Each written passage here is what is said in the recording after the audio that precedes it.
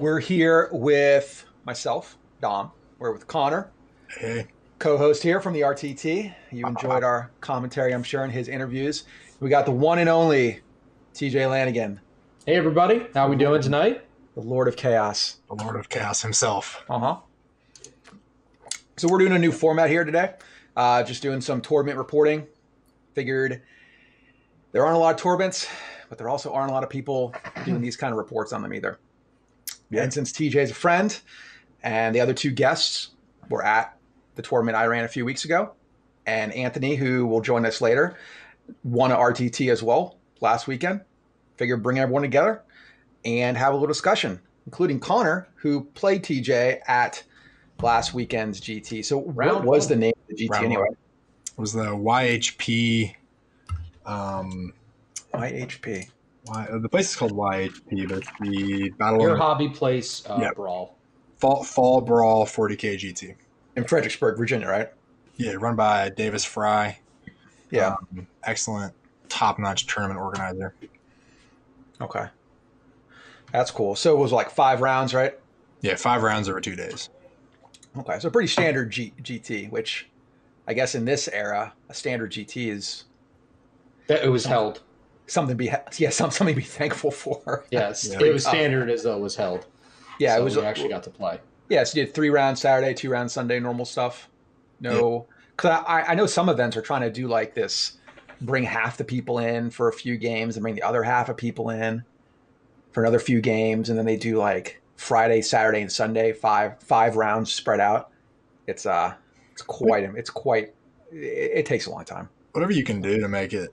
Yeah, make people feel safe is probably not a bad idea. Right. Probably. Yeah, it was very well run. It had separate rooms. That was pretty cool. It had smaller rooms for the top 2 tables, which was awesome as well. What do you mean separate rooms? They were literally so they're like in a normal gaming shop. They would be like your D&D rooms. Okay. So there was just a glass door that was open, and basically it had one table in there, and we were able to. There was. Both the top tables went in there. Then there was a main room, and then another side room had more tables as well. That's cool. So Conor, why don't you? So you played TJ first round. That's a tough draw. It's like man. Yeah, I know, man. I was shaking my boots. Yeah, I haven't been to a tournament in such a long time. That I think usually if you draw somebody who you have heard of or know is a good player, like round 1 of a GT, your stomach kind of drops a little bit if you're a little nervous about the matchup or whatever. But I was so happy to be. You were happy. You were like, I was just finally great. You were like, I'm going to noob stomp this first round, and I'm going to crush this name, and he's never going to do anything again. Yeah, I mean, people are, I'm going to be the TJ Lanigan Slayer. Everybody in like the Eldar chats I'm involved in is going to be like, yeah, you got him. But that is not what happened. Just sent him back to Pennsylvania. Sent him back crying. Yeah. To the great state. But so I will. You want me to just talk about my list real quick? And what'd you play? So I ran Eldar Bikes. It's kind of like an 8th edition style list, but I took it as like a hobby project leading into the event. I knew that the list had some weaknesses, but I had some fun like conversion ideas for my army's theme, so I really wanted to take it upon myself to run like a fully converted army, which I did. Because you were making those models at the RTT, your dwarfs, right? Yeah, I ran these. I have like Harlequin Dwarf Exodite conversions and Craft World Lizardmen conversions. It was great. I mean, I was very happy with how they turned out. They weren't all. They were all like based and had like 5 colors on them. They weren't like done to the best standard, but like I said, I knew that going into it, the list had some problems. Yeah. But what it was I had a Craft World Patrol. And it was Superior Shurikens, which is +4 range on Shuriken weapons, and Hunters of Ancient Relics, which is +1 attack on objectives. I had your stock standard Farseer on a bike, Warlock on a bike, 5 Rangers. I had 2 7-man units of Shining Spears. And I took the bigger units just because of... I wanted some more. I wanted them to use Superior Shurikens to be able to shoot well and make use of guide and be able to fire and fade behind ruins and things like that. I didn't actually do that much, but that was like the plan going into it anyway. And then I had a Harlequin Battalion that was Frozen Stars, so +1 attack on the charge. And I had a Shadow Seer who had the -1 wound that they come with, and I gave him a -6-inch range, which is they're great abilities. Yeah, very, very useful abilities. Then I had the Troop Master, who's colloquially known as the Murder Master. He had the Twilight Fang relic attacks, strength 5, blah blah blah. Dangerous. Actually, fun story about him in the TJ game. So I had that guy, and he had the Darkness Bite pivotal roll, so he was doing 2 mortal wounds to everybody after he chose someone as a target and attack. And then I had 1 big unit of Harlequin troops with the Strength 5 AP2 Caress, and then 2 small 5-mans with Kisses, which are Strength 4 AP1 D3 damage. So is that like a big 12-man or like a 10-man? It was a 9-man. It was a 9-man. Okay. Because like they're getting half blast at over 16, but you get full blast when you go into 10 or 11 or something. 11, yeah. So I was like, I'm gonna just keep it at 9. That was how many I converted up anyway, so it worked out. I don't know why they even do that now. Like 12-man. It's just like, why would you do that? I have so many gripes. Why would you ever do that? Yeah. About but anyway, so they so I had the big unit was like they were kind of there for like Necrons, which I didn't even play, but it's just like a big unit that's like take like 60 attacks, rolling wounds and pluses to kind of stuff. And then I had the 5-mans, and I had 2 4-man Skyweaver units and 2 Starweaver boats. Okay. And like I said, it's like a fast, fun list that is very bad at holding objectives, but very good at killing things. I could go on about what I didn't like about the list because I'm a Warhammer player, but there's a lot of things I did like, and it's fast, it hits really hard, and most importantly to me, it looked great on the tabletop. So I'll talk about the first game against TJ since we have him here. Like I said, I drew him first round, and I was like, okay, bet. He's got the scary monster mash for chaos. I historically have had terrible games against those style lists. Yeah, but like TJ's cool. We both walk up to the table. Let's not be that nice to him. Yeah, I mean, I'm right here, guys. No, yeah, I'd never met TJ, but we know each other from the internet, like most Warhammer players do. That's a bad idea. Yeah, right. Yeah, I mean, he just like we broke our lists down, and like bear in mind, my list is like very elite. It has like 0. I think I have 2 Star Weavers that are like pseudo screens, but the list has like no screens in it. So basically, I just hid in a corner, and TJ deployed on his side in a forest. And I ended up going first, and I kind of pushed into the big because the terrain was Nova L's. It was just like, have you ever been to Nova? So TJ could probably talk because TJ was posting a bunch of videos and pictures of I did. It seemed like it seemed like the L's that everyone was making during 8th. Literally the L's. Stuff. Yeah. Yep. So they did them 2 different ways. They did them push the L's were either facing each other or facing apart, depending on where you were in the tables. So basically, it made it either a space in the middle where you would fight and stuff, and the ruins would be facing each other, or they'd be facing out like your typical L's. And then we're talking 2 dense forests in your deployment zones directly in the middle of the map. And then on the outsides were a ruin and then a hill, literally just normal. And then you had some area terrain in the middle, left hand and right hand side. Okay, pretty standard setup. You've definitely seen that. It was just like Nova. So on that note, though, how you guys feel in that kind of setup for terrain wise for 9th? Is it too little, or is it too or does it depend on the size of those pieces? I think that the 2 big pieces I like a little bit less, just personally. But I think it's enough coverage you can hide stuff. But it didn't. I prefer like more medium-sized ruins that you can hide behind, like around the table, rather than just the 2 big ones in the middle. Yeah, I mean that's definitely an artifact of 8th edition. When you worried about knights nowadays, I mean knights. I don't know what you do with them. I mean knights sit up there. Yeah, that's where knights go. So we had them do well though at the end. Yeah, I was gonna say they did 4-1, beat some top players. Knights? Yeah, just Beardsley is Imperial Knights. Normal Imperium Knights, man. Pretty solid showing there. So TJ, what was your list? So we're running. We'll just start at the top. The icing, the cherry. We got Magnus in his auxiliary detachment in all of his glory. Then we've got a patrol, Supreme Command Detachments, Cult of Mutation, Demon Prince, Tzeentch with wings and talons. And then we take Armin. And then we take a Demon Battalion. This is the meat of the list. We've got a Changecaster, a Changeling, and Lord of Change with the Exalted trait. Roll randomly. What? That's a lot of change going on right there. There's some change in there. Then we take the Impossible Robe. We take the -1 damage Warlord trait, and then we take 5 units of 4 Nurglings, and then we take a big old 30-man block of Pink Horrors with the banner, and then some reserve points, 45 to be exact. What do you do with the 45 points? Split normally. Yeah, okay. You can, it's good for if you need to summon like a beast.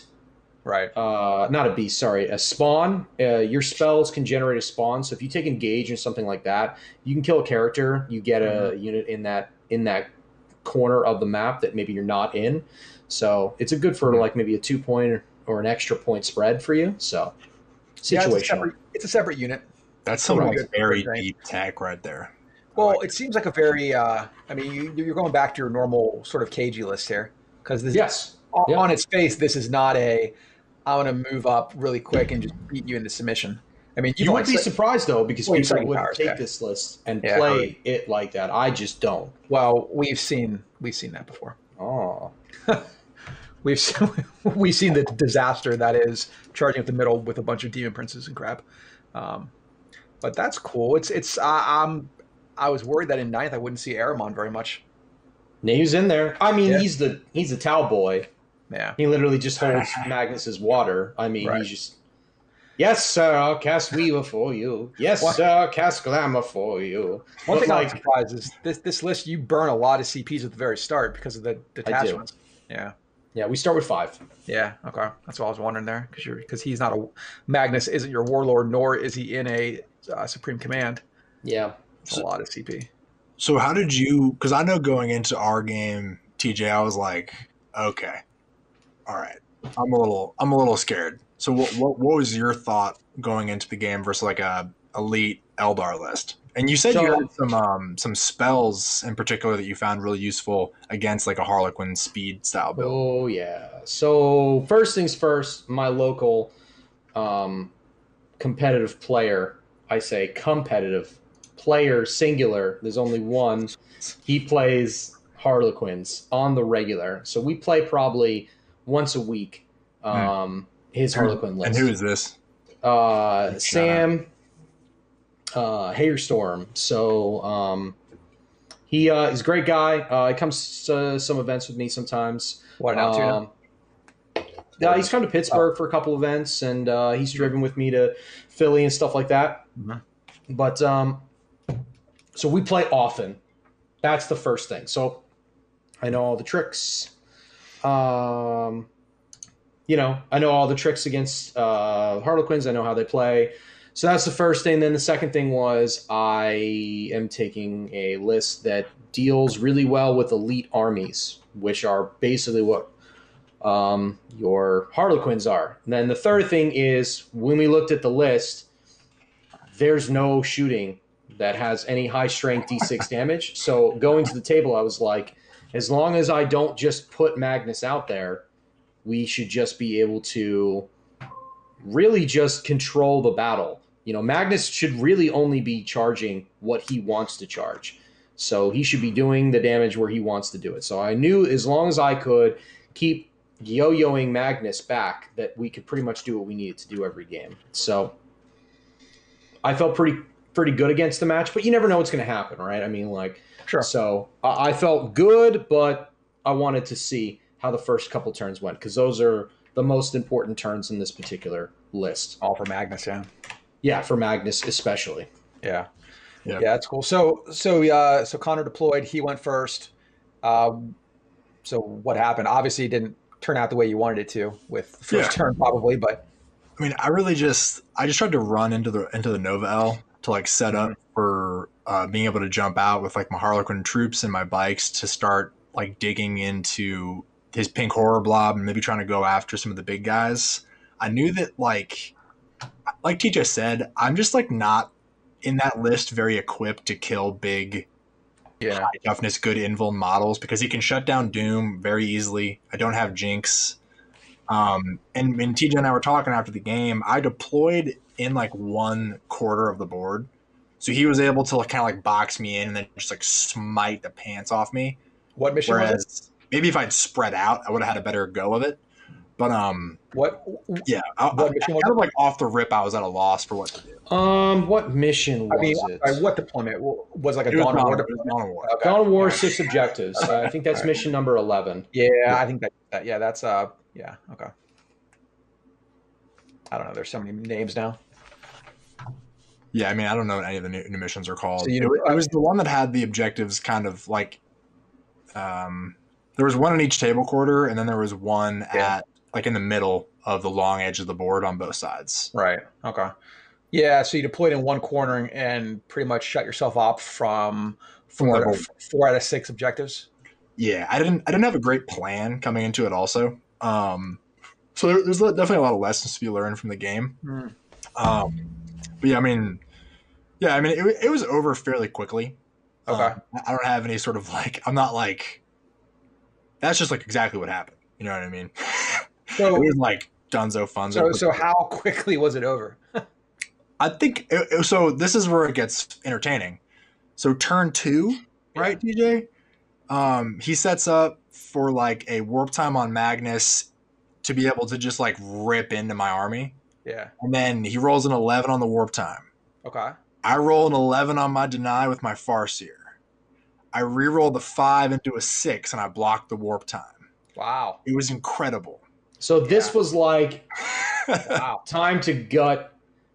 Turn 2, we were like, time to gut his army. Like Magnus makes he was like, he was coming around the walls of the Nova L's, and I'm just sitting there like, okay, lunch break. Yeah. So Magnus pretty much, he gets that warp time off. He charges on his side of the field, wipes the squad out, and then he's just kind of standing in front of them. Then we're done. Instead, what ended up happening, obviously, he's denied it. So then we went another turn. But I would say turn 1 really messed up a lot of his plans. I mean, I would even go so far as to say, because I think a good way to get better at Warhammer is to be really self-critical of your games and your play. I think I really lost that game in deployment. And not to just harp too much on this one game, but like I deployed in a way where I couldn't hold any objectives and TJ could kind of just do what he wanted with the board and just kind of pin me into one spot. And that's just exactly what happened. Yeah, I mean, that's what happens when you deploy in a corner, unfortunately, is that if you don't have a way to usually break out. Eldar can do that. True, very true.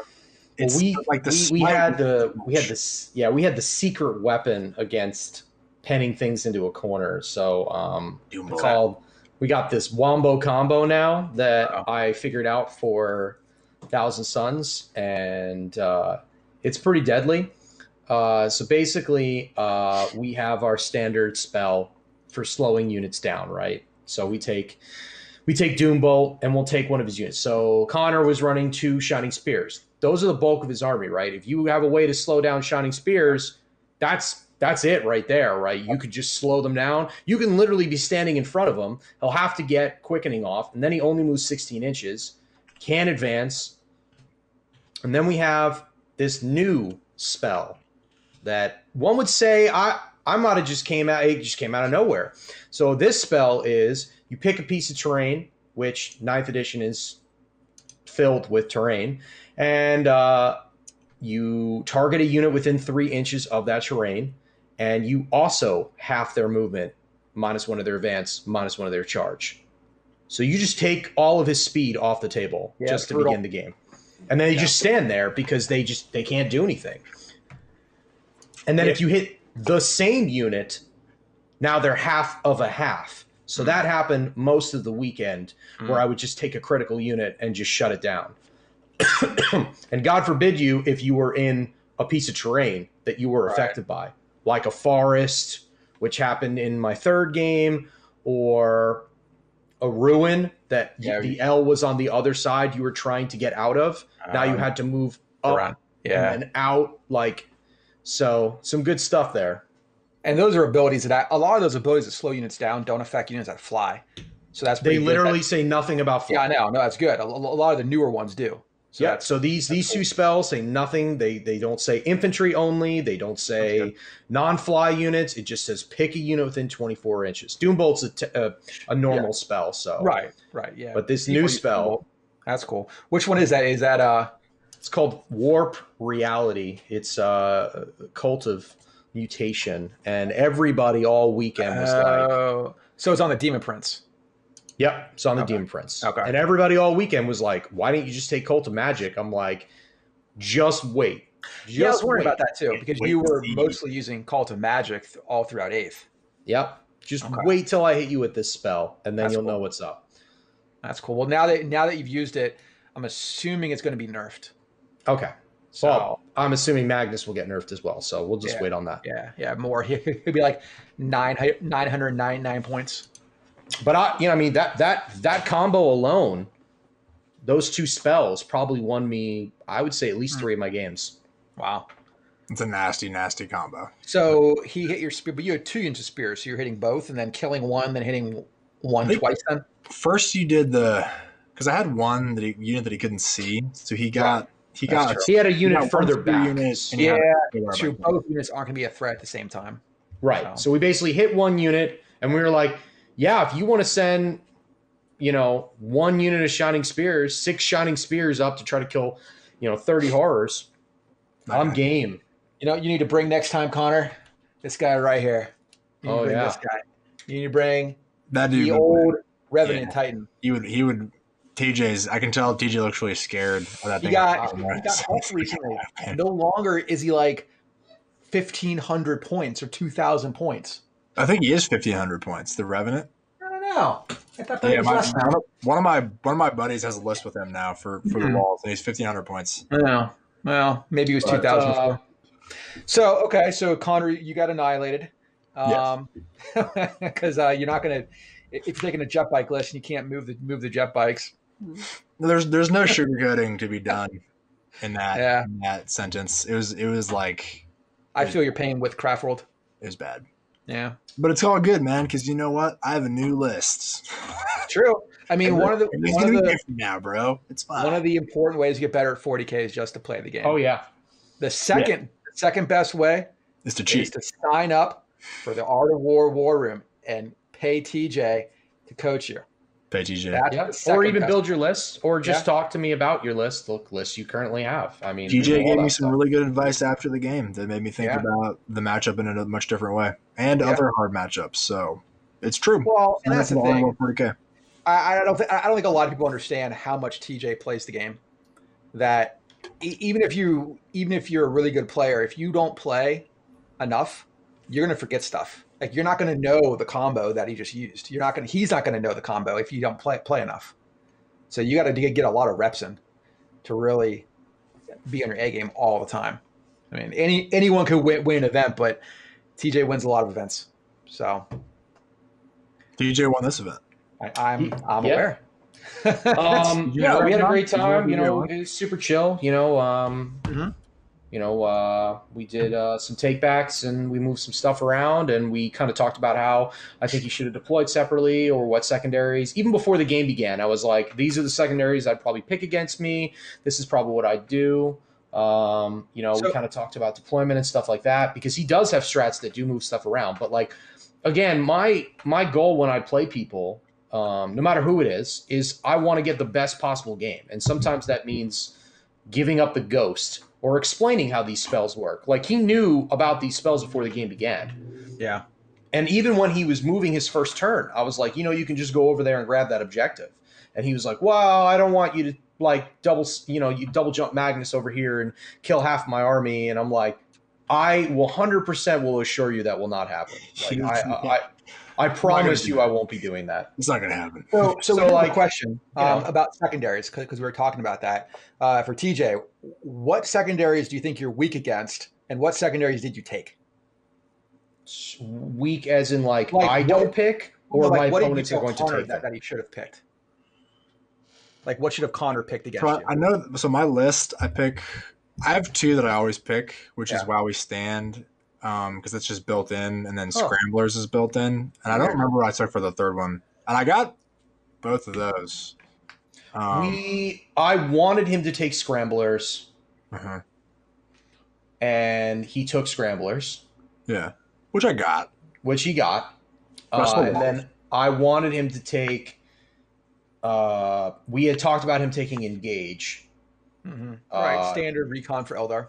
Correct. But kind of explain, like, that's going to be really tough for him because of the sheer fact that, like, if a unit goes out by itself, I'm going to murder it. Right, because if you're only doing Engage with 3/4, you're getting a max of 10 points. You're probably only getting 8. Right. I mean, so we talked about Abhor the Witch, maybe getting some of that stuff. And we talked about maybe Assassinate, try to take out these big characters. Yeah. It's tough. But these are all tough. So we settled on While We Stand, We Fight for him. For the Scramblers. And I think your last one you didn't score heavily. I actually have my pad. With all my secondaries. So give me 1 second. Let me pull this pad out. He keeps track. This man has a record of everything. He probably has like a file folder or like a cabinet for like all of his opponents. And like, not just I'm part of the cabinet, but like their personal weaknesses as human beings. So when he plays them, he can just target you at a emotional level. He can be like sensitive about this. Yeah. Sensitive about how tall he is. Let's attack that. So I actually wrote down every game just so I could have a point of reference for later on. Yeah, that's cool. So I took this game, While We Stand, We Fight, Psychic Ritual, and Assassination. You took Scramblers, Engage, and While We Stand, We Fight. I did take Engage. Yeah. Yep, you did take Engage. Yep. I'm sorry, TJ. You took Psychic Ritual, We Stand, We Fight, and what else? Assassinate. Oh, Assassinate for all his characters. Yeah. Okay. I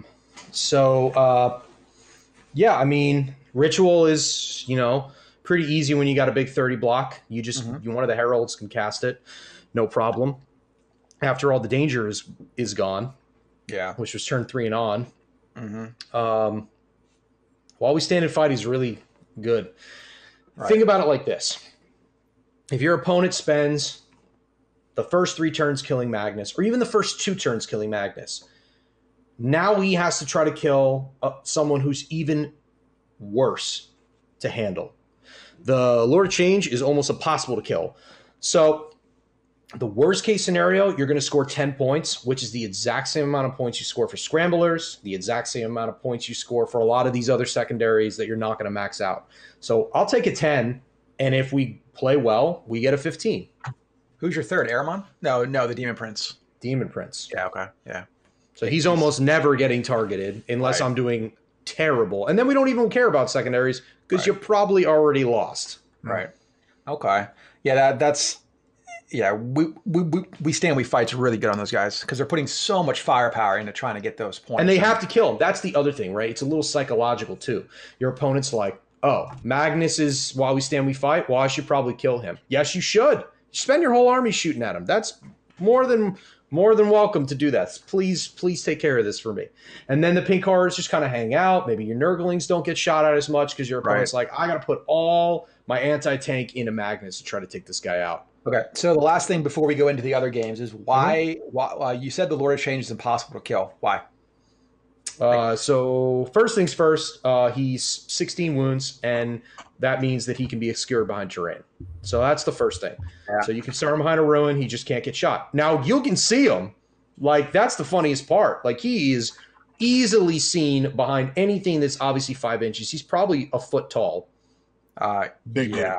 Yeah, he's pretty tall. Yeah. Especially TJ is like he's at least 10.5 inches. Because I remember we measured. Remember with my ruins? Yeah, something like that. So yeah. He's big. That's the first thing. The second thing to note is that he has a 3-up invul due to the Impossible Robe.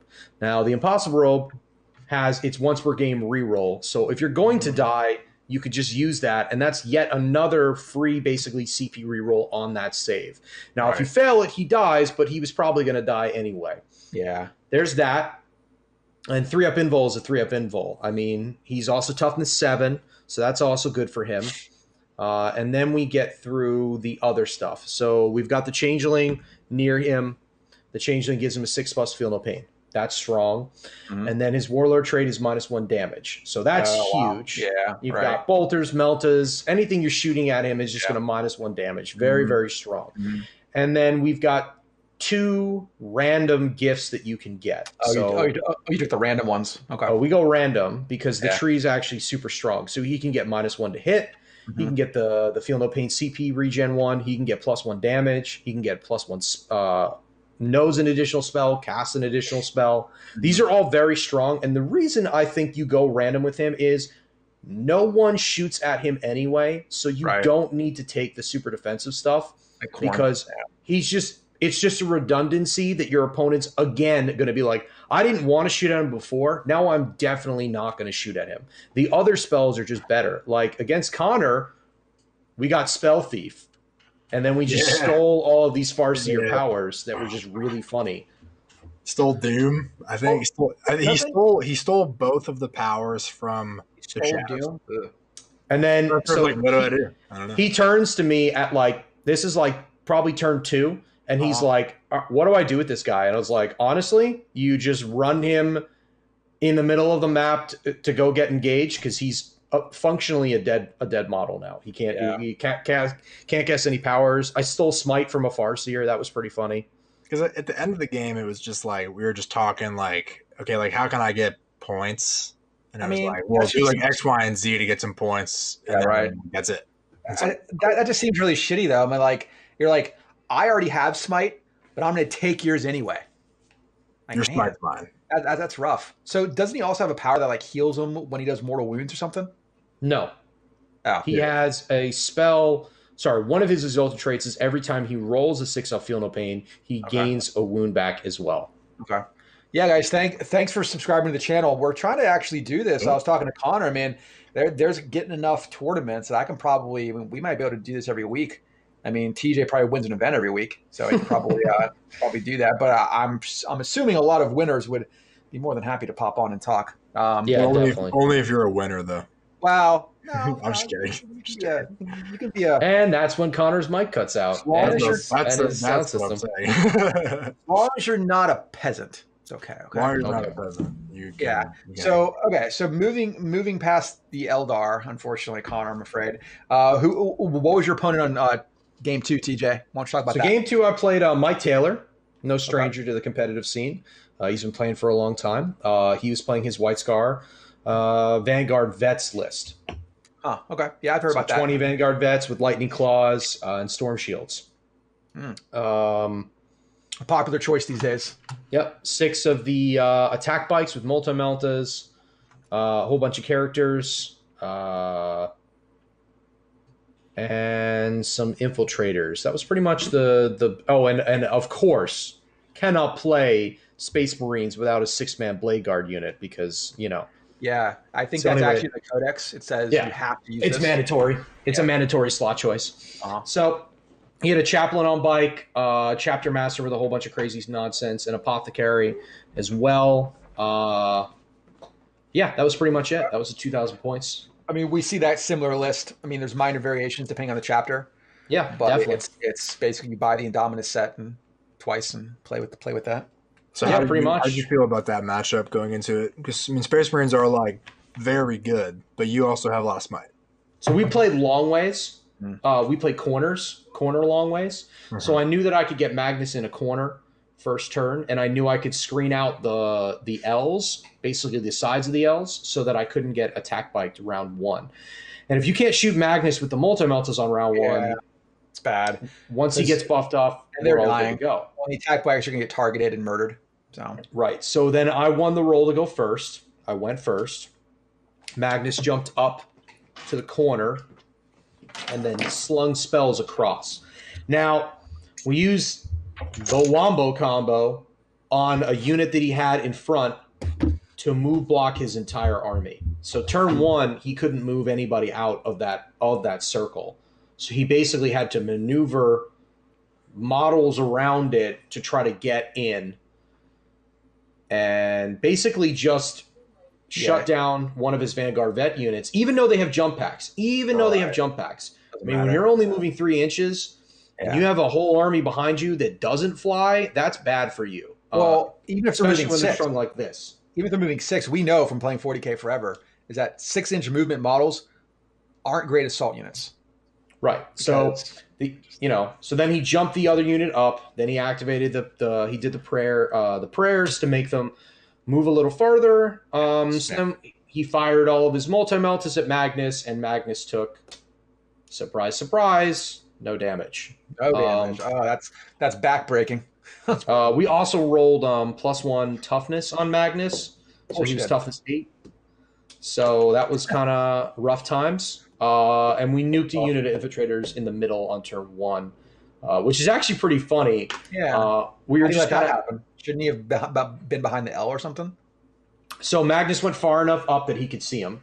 Because he was way up there. Yeah, like he was, way up on the side. So you went on the side where the L was open.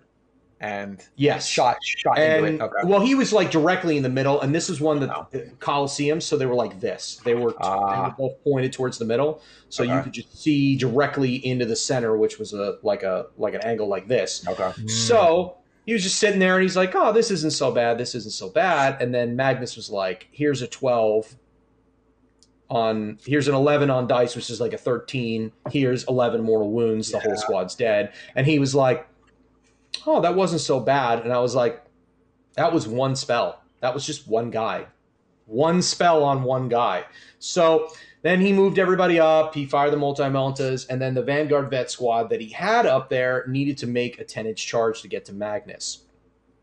Now, Vanguard vets don't really do a lot to Magnus as it is. How tough is 8's tough? 6 to wound? You get full rerolls, but like... So what? 6 up, feel no pain, 3 up, invul, -1 to hit. Yeah. It's not really going to work out well. Yeah. So he rolled the charge. He failed the charge. Now there's 10 Vanguard vets just standing in front of my entire army. So we picked those guys up, and then we picked up 1 full unit of attack bikes. So for our viewers, what do storm shields do against mortal wounds? They don't do anything. No, that's sad. They make them die quicker. Yeah. So it sounds like, I mean, your list to me, it's like your list is cagey, but then you're forcing them to play cagey because you're not making them, you're not letting them move anywhere. Yeah. And their armies are not designed for that. We're also burst damaging down whatever I want to burst damage down. So he has to move up to try to handle the list, because you can't handle 20 mortal wounds a turn. It's just you got to do something. You have to come up and get me. Yeah, no, it's so you kind of slow down the units that might be a problem. So he has to kind of attack in waves, and then by the time he gets to you, it's like, okay, you either get, and then you have to clear all the pink horrors because they're blocking Magnus from charges. That's tough. The game went pretty south on, I would say, that was my turn 2. On turn 3, we killed the captain that was standing in the middle. The other unit of Vanguard vets couldn't move. They were stuck in the middle of the map as well. And then we killed the Blade Guard. And then the Vanguard vets charged the bird. Yeah. And they did even less to the bird. And then that was pretty much it. Magnus just kind of cleans up everything on his own. Right. So it was a pretty handed victory, I think. For that one, we took While We Stand, We Fight, Engage, and Ritual. Okay. So pretty much the same too, but he didn't have enough characters, so you might as well take Engage. Yeah, he took a Bore, Assassinate, and Direct Assault, which was hold the middle of the map, which ended up being a mistake. Yeah, I don't see how you hold the middle against that many mortal wounds. Not after turn 3. Maybe he got it the first. He got it twice. He got it the first. Yeah, but that's like what, 3 points? 6 points. Well, 3 per, per, yeah. Okay. So he got 6 points for that. Yeah. He got 6 points for Assassinate. He got 10 points for a Bore. So I'm going back to what we saw in 8th edition with you summoning brimstones. I in my mind right now, Brimstones also seem a pretty good defensive tool for Magnus because nothing can really fight twice. Like Marines can't fight twice now, so they can't like get past the Brimstones and then get to Magnus also. Yeah, the pinks. No, I mean you can with your 45 points. You can't summon anything with 45 points. Brimstones aren't. I thought they were only Brimstones are 6 points apiece. Oh, I guess I'm going by eighth edition points. Oh yeah, they used to be 3 points each. Now they're 6 points each. Ouch, man. Mm-hmm. Like a 6-up invul and toughness. Or a 6-up invul. So what that gets you is, like I said, you can basically just, I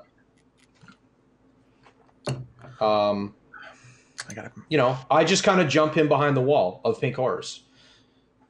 You kind of just wrap him around, and then if he's shooting one side to try to get to Magnus and the characters, you pull from the other side and then use the split points to basically bolster that side. Yeah.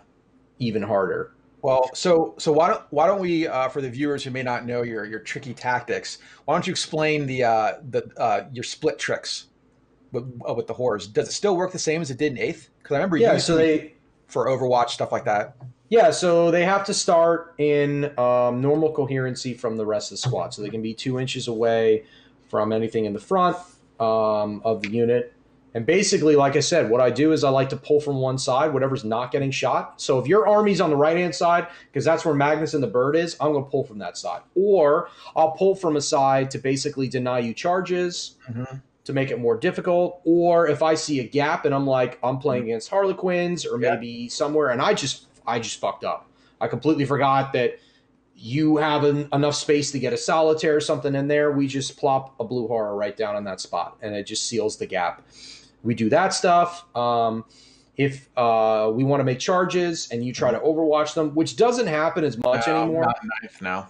But it is a trick that I can do. It's also another trick that is kind of like the same thing but a little different is now what I do is a objective that is contested, I will use the split points and start putting more models on that objective. So all of a sudden, your 5 Harlequins that went over to steal this objective, because you started with 3, now I end up with 6. I actually control that objective. Right, because even though you have a mixed battalion of demons, they still have OBSEC. They just don't get the low. It's the same squad. It's not a new squad. So that squad is OBSEC automatically. No, what I meant is it's not a pure God battalion, but it is still...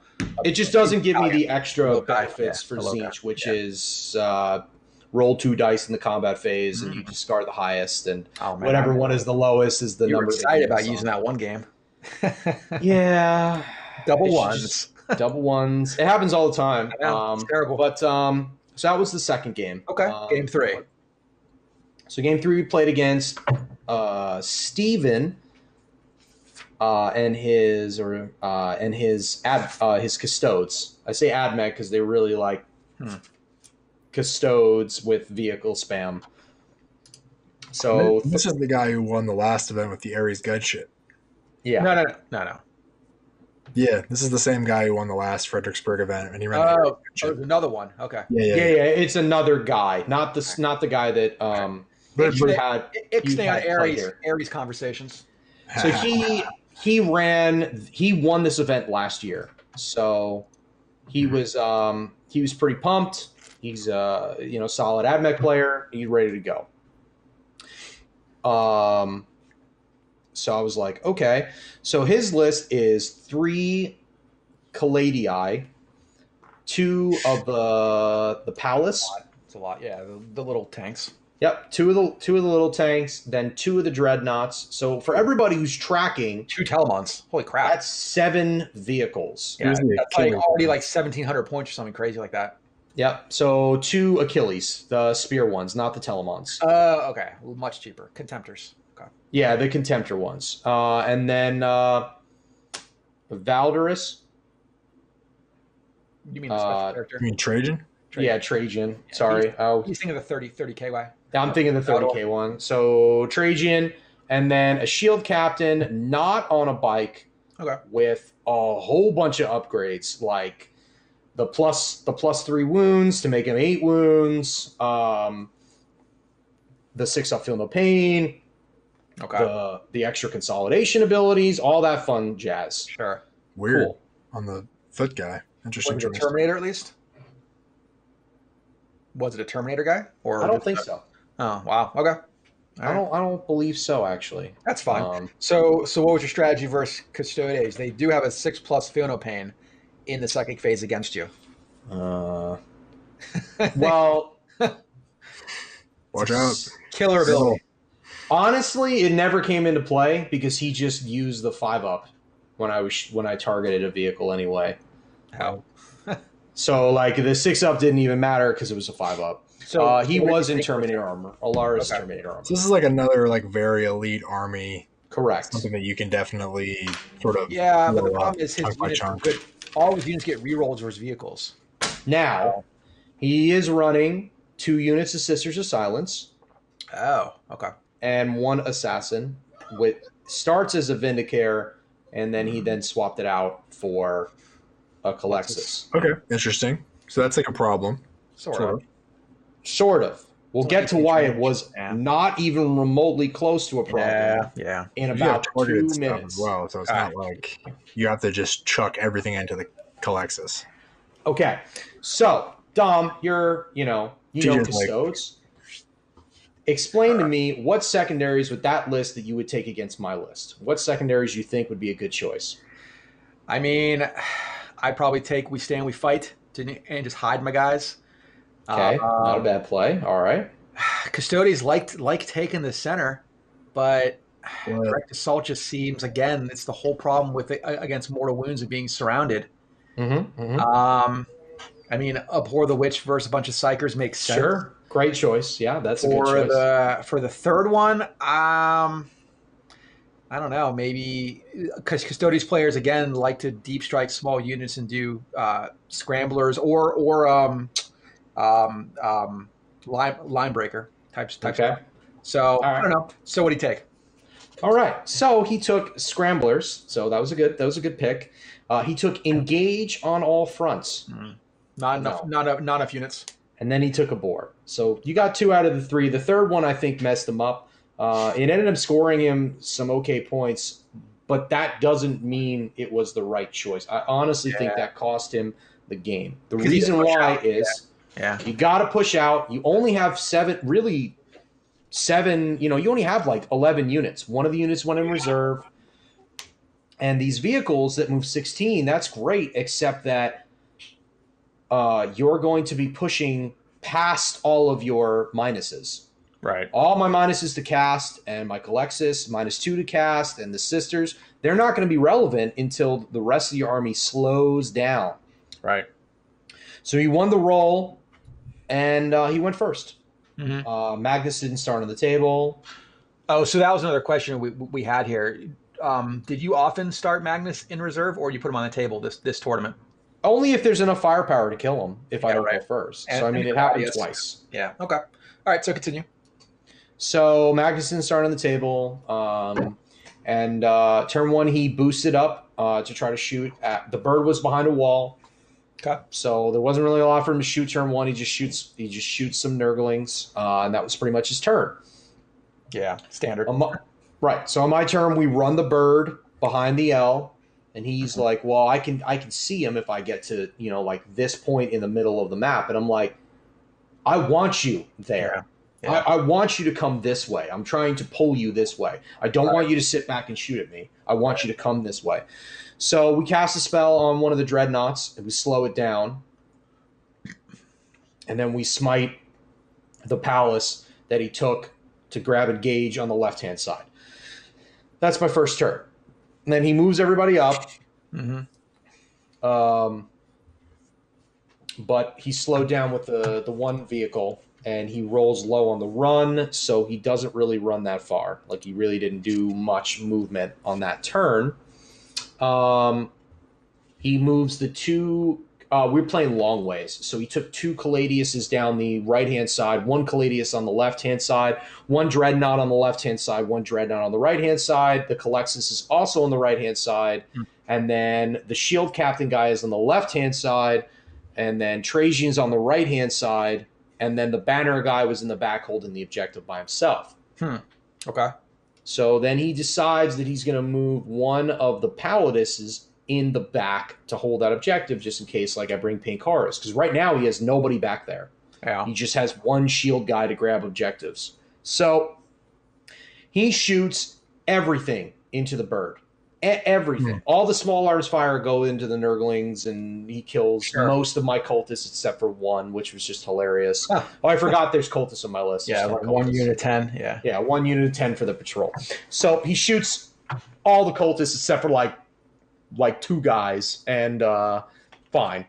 And then he shoots everything in the bird, and he deals him 3 wounds. And he's like, okay, all right, we're done shooting at them. So that was kind of his second turn, and he cleaned up all the Nurglings that were basically out and about.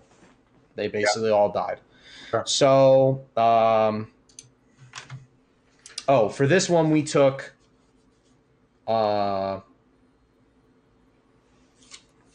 we took Ritual.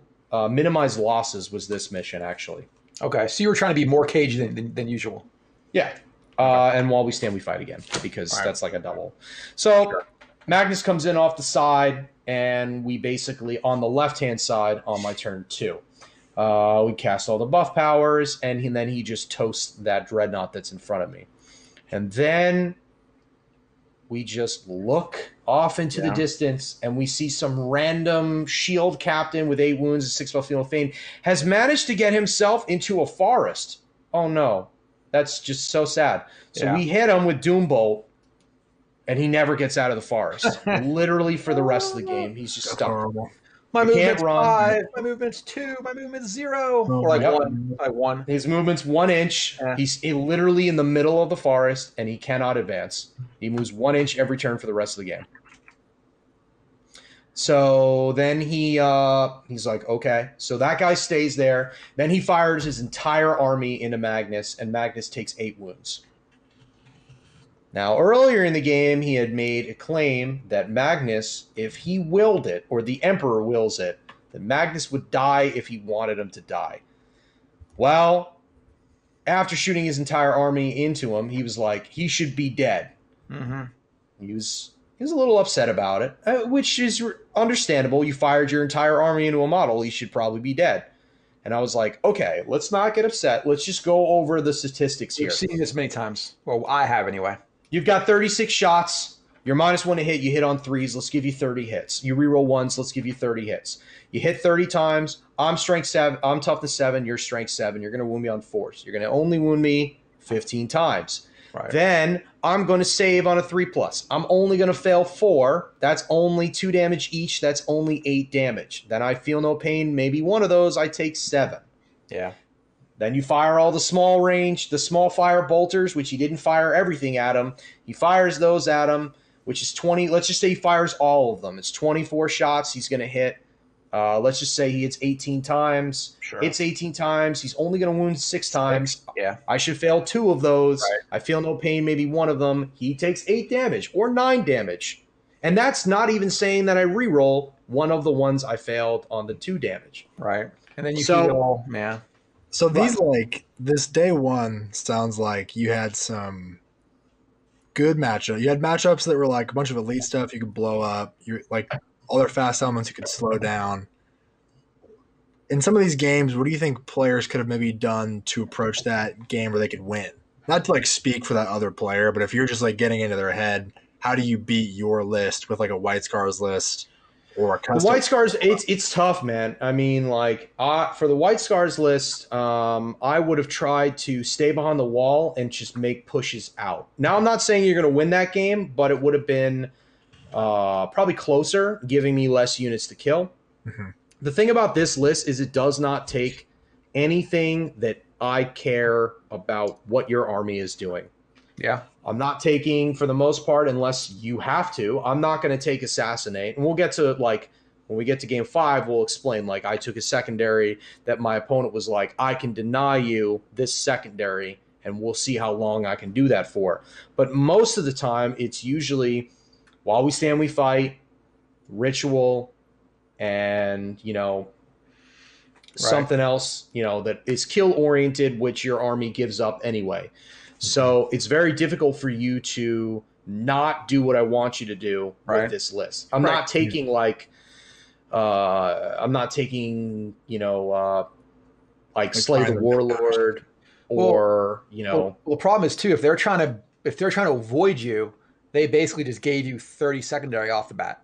Right. Because and the Nurglings are just going to stand there and do Nurgling things. Like, you're going to have to push into those guys and get rid of them.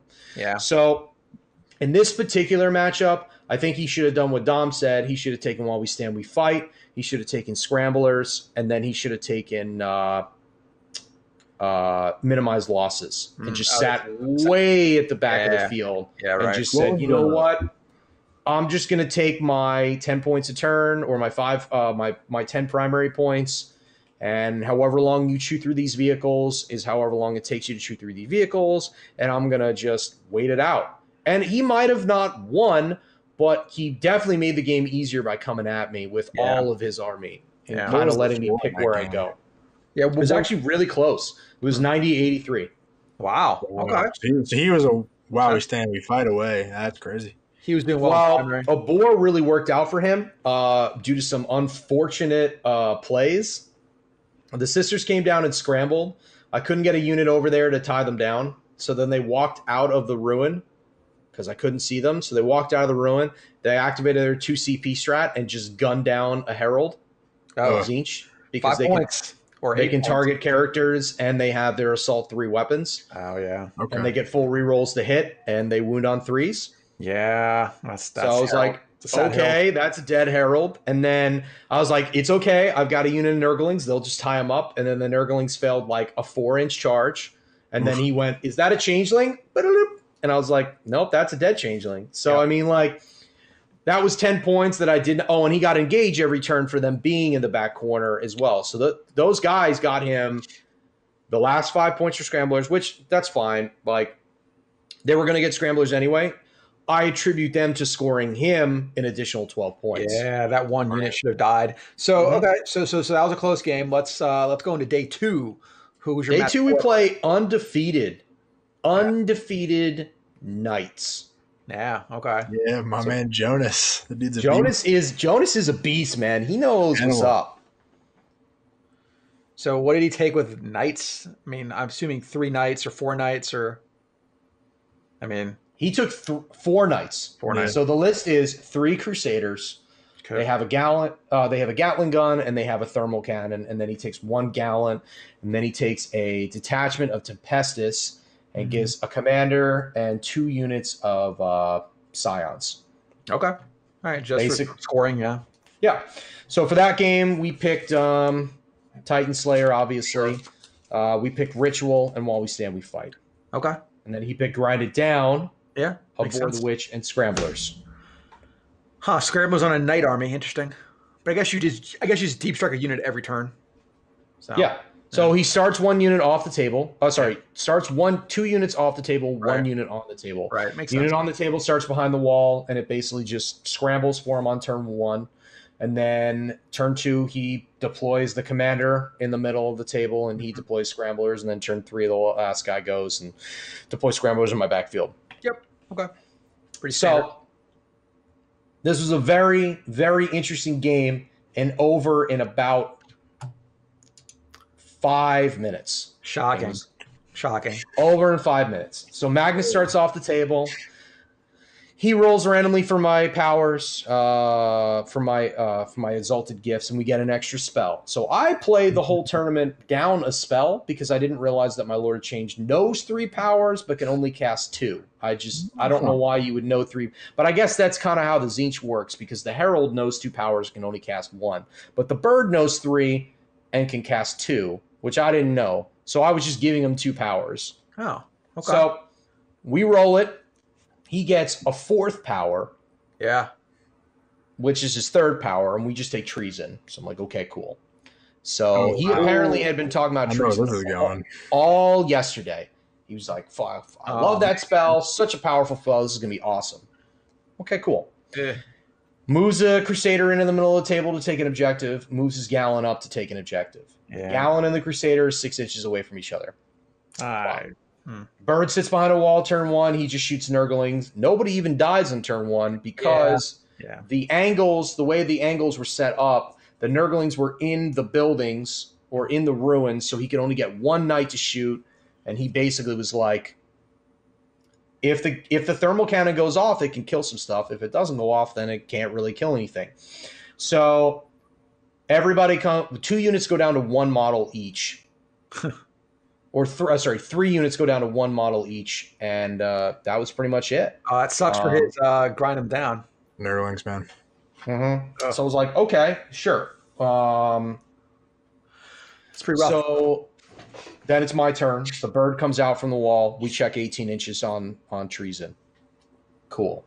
We cast Gaze of Fate. Pink Horse were behind the wall as well. They kind of run out to start screening. 2 units of Nurglings from behind the wall now screen in front, basically blocking off the whole section. Just in case this doesn't work, I want to make sure this Gallant is not going to be able to do anything to me. So I set up for a big turn of Psychic Powers, going to destroy this thing with a whole bunch of Mortal Wounds.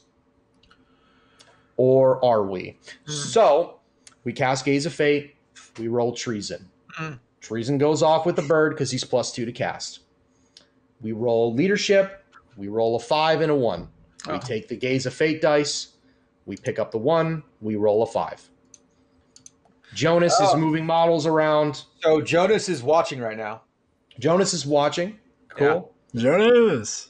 So Jonas is doing something at the time, stops immediately what he's doing, and takes his hands and starts counting in his hands and goes, okay, so you need an 8 to cast. You got an 8 to cast. You needed, a 10 for morale. You got a 10. All right. I mean, I guess he's yours.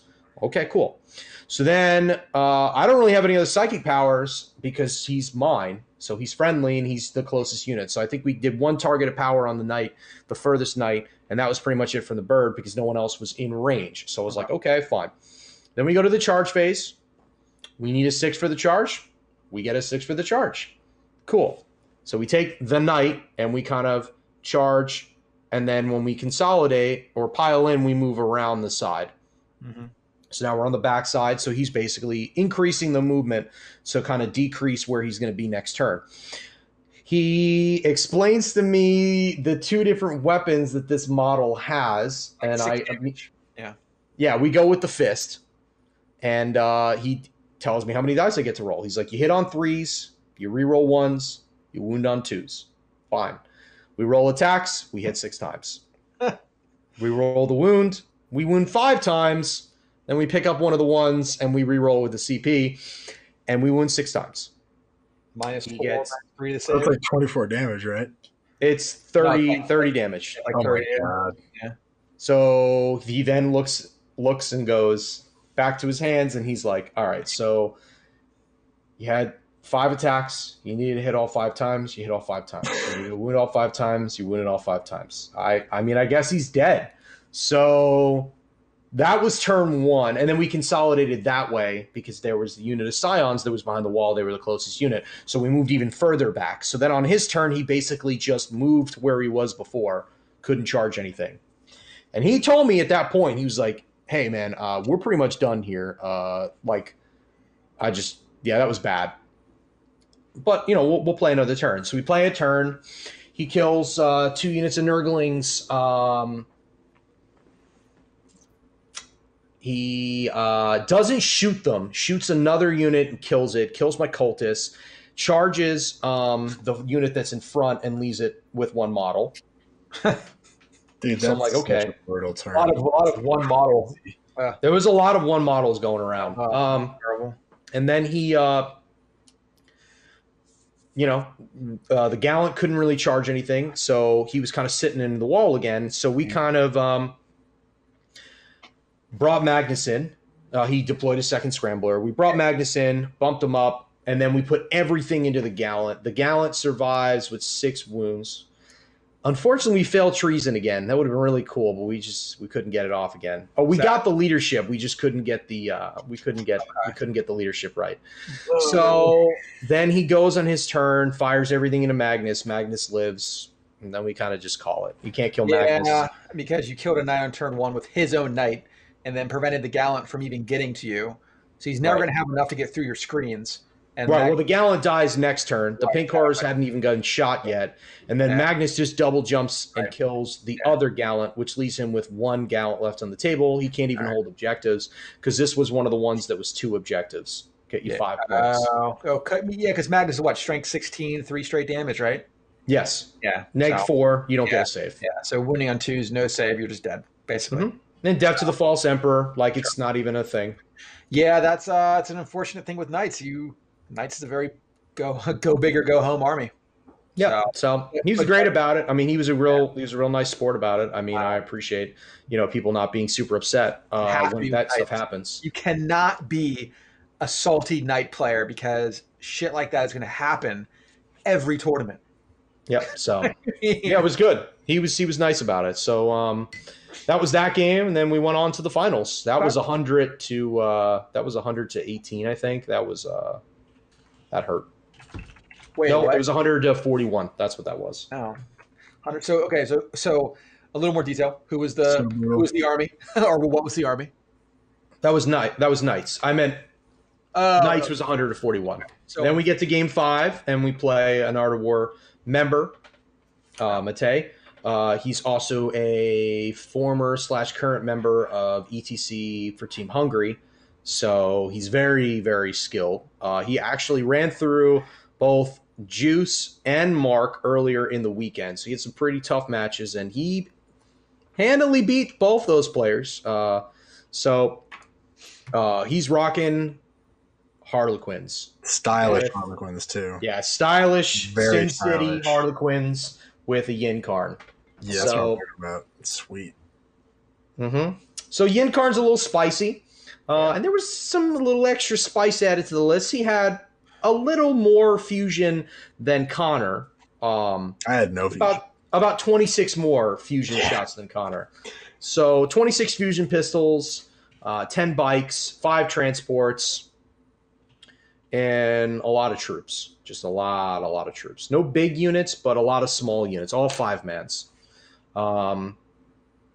He had a Murder Master as well. He had no Solitaire. And we played the pretty standard Dawn of War mission with 5 objectives. Yeah. 2 on each side, 2 in the middle, and 2 in your opponent's deployment. Okay. So this was this was the worst secondary one. This was Raise. Oh, yeah, that one's bad. That was terrible. Yeah. This is the one where you can take your opponent's objectives and burn them and raise them to the ground. It was just not something you're ever going to do. Yeah, no, it's bad.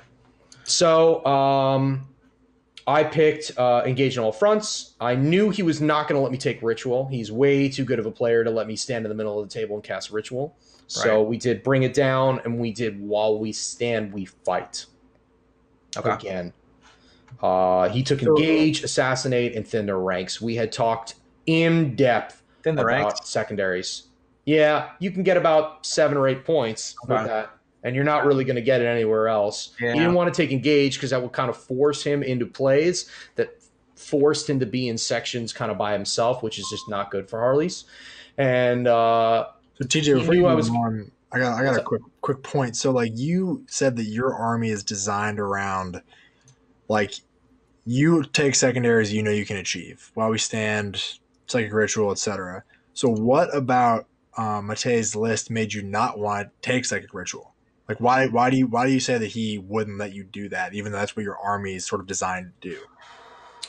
He just had enough where he could push everything in and probably get a cheeky play. And he would be smart enough, I think, to wait until later in the game, kind of thin out the pink horror, wait till turn 3, till after I've already committed to casting Ritual 3 times or 2 times with the same person, and then kill that person before I could get it the 3rd time. That's the smart play, right? The smart play is not you kill that person on the first time he does it or the second time he does it. The smart play is you wait till the 3rd time, what would be his 3rd turn, then you kill him.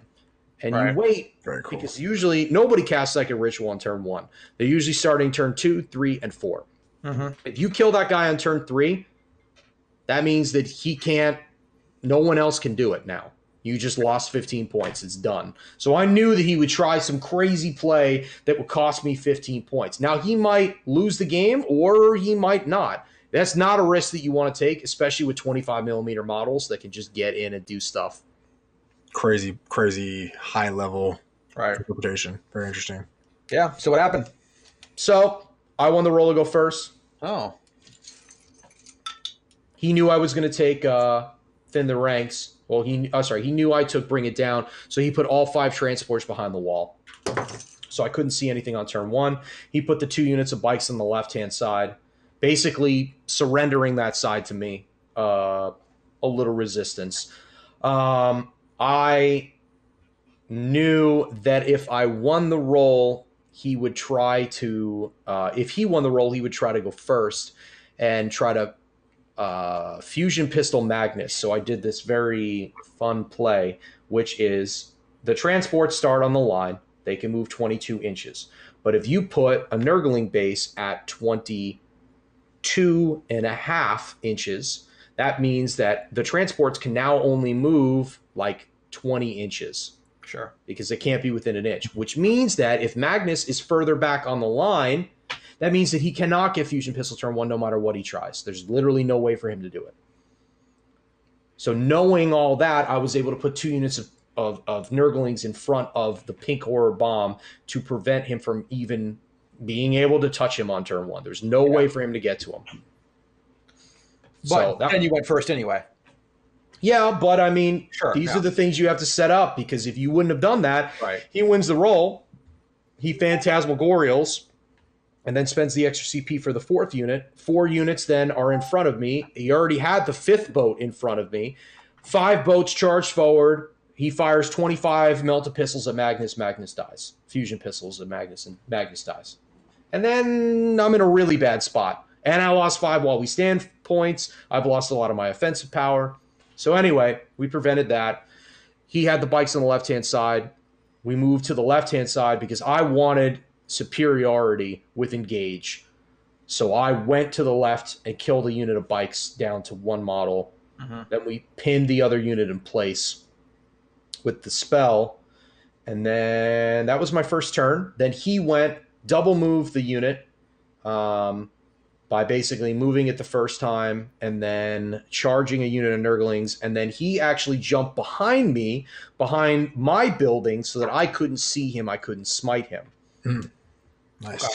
So he kind of just annoyed me with that unit. Basically, punched a couple of Nurglings, left 1 down to 2, left 1 down to 1. Yeah. And then he kind of just jumped to the other side. So then Magnus then jumped backwards to handle the rest of this unit, while the rest of his army kind of flanked around the side and tried to not get seen, because he knew that I could basically just jump Magnus 32 inches and just kill whatever was seen. So we killed the bikes, and at that point, he said, I think I want to bring the Yinkarn in to try to take out Magnus. Now, we talked about it. It was not a good play.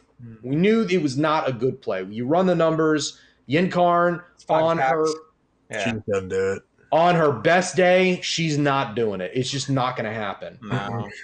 She wounds on 5s. Yeah. She hits on 3s. And we also got Spell Thief for this matchup, actually, as well. Nice. So Yinkarn casts her power for rerolls once, and we just took care of it. Yeah, because Yinkarn's like 5 attacks with tough strength 6. 6 attacks. Yep. Yeah. So she's 6 attacks. She's -1 to hit, which means she'll hit on 3s, no rerolls. So she should hit 4 times, and then she should wound 1 time, and then reroll everything, and then maybe wound another time. So she basically wounds twice. Yeah. So we basically she 4 damage maybe. Yeah. Well, you should fail one of those. 3 or 4 damage is what you should take. Right. So we talked about it, and then he was like, you know what? I don't think I'm going to do it. And I was like, you know what, man? You might as well. Because she's here to take out Magnus. She can't do anything else. She's literally going to do no other job in this matchup. She's not a secondary for me. I didn't take Assassinate or anything like that. Yeah. There's no reason for you not to put her in this corner, and it gives him an engage point. Sorry, not an engage point. One of his other ones. Yeah, it gives him an engage point, so he could at least take engage and get another point for having her over here if Magnus doesn't just outright kill her. So he wraps his army in the front. He goes across the backfield this way and kind of clears out the Nurglings there. So he's kind of like in front of me, but behind the wall. And then he used the cool trick that you can use with Nova Elves, which is you put a transport on one side of the Elves, and then when the transport dies, they get out on the other side and they can't get shot at. So he jumped, fired fusion pistols at the bird. It didn't do anything. Sad. And then that was pretty much the Yinkar went in, charged, attacked Magnus. Magnus failed 1d6. He took 2 damage. That's not good. And so, then all right, so what turn was this? Was this turn 2 or 3? This was his turn. This is his turn 2. 2. Okay. All right. So this is his turn 2. So things are already looking pretty grim because old move on turn 2 that didn't work out. Well, I mean, Harleys, like we talked about before with Conor's match, Harleys don't deal with mortals really well. So and he had already basically conceded the board to me. So on my turn 2, I scored 15 points. I was holding 4 objectives. So was this a 2 or 3 objective one? This was a 1, 2, or 2, 3? A 1, 2, and 3. 1, 2. Okay. 1, 2, 3. Okay. Or one, so I was holding the 2 in the middle and then the 2 on my side to his 1. So I mean, I was holding the other one too. I was holding 5 objectives. 5. It was 5 or 6 total. It was 6. I was holding 5 of them on turn 1. No. Gross. Yeah, it's tough. Because Nurglings just came out from behind the wall, moved over to the objective, and then he couldn't go and get them. So then the Incarn fails. She gets smacked. Then she dies. That was the end of her. And then the bird jumps out and punches a vehicle on his turn 3 because we needed those, and he kind of hid them from me in the first couple of games. So he goes out to try to punch a vehicle, and he just rolls really shitty and does nothing. He completely whiffed, and I was like, all right. So then he got out. This is the shit. This is pretty much ends the game right here. So we're on turn 3 now. We're on turn 3. This is 3. Okay. All right. Gets out his entire army. We're talking 26 fusion pistols. He gets out 20. They were 20 at that point because he had lost 1 unit earlier on his turn 1.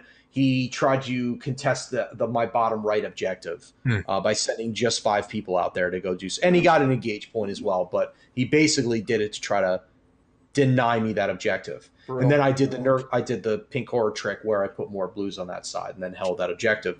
So he gets out 20 fusion pistols. His character, his shadow seer.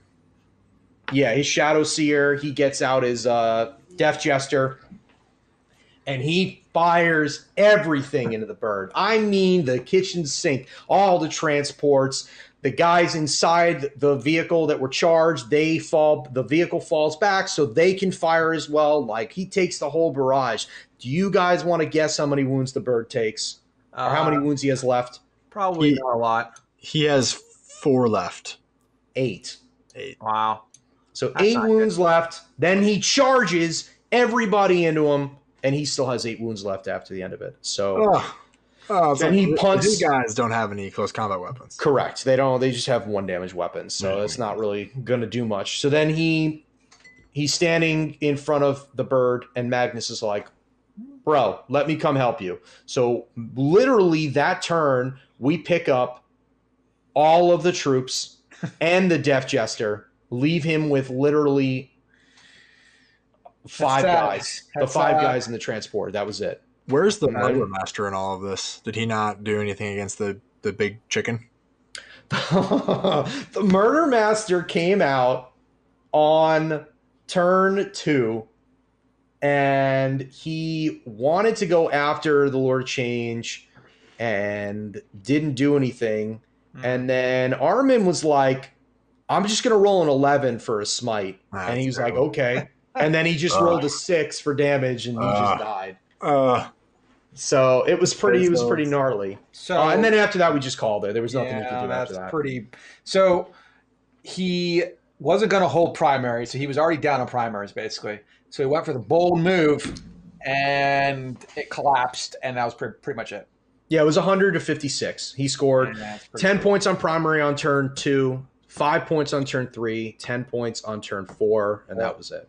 Well, I mean, it sounds like you had a really good event. Yeah, it was good. I mean, it seems like for odd, your day 1 seemed to be a little harder than your day 2, just due to matchups, and getting off Treason versus Jonas really helped. That was crazy. Yeah. So, and he was, like I said, he was a good sport about it, but he said in the beginning of the game, like, I knew I was going to lose this game. Yeah. Like, mortal wounds is not something we do well, and you have a lot of bodies. I don't, but I didn't think it was going to go like that. So, yeah.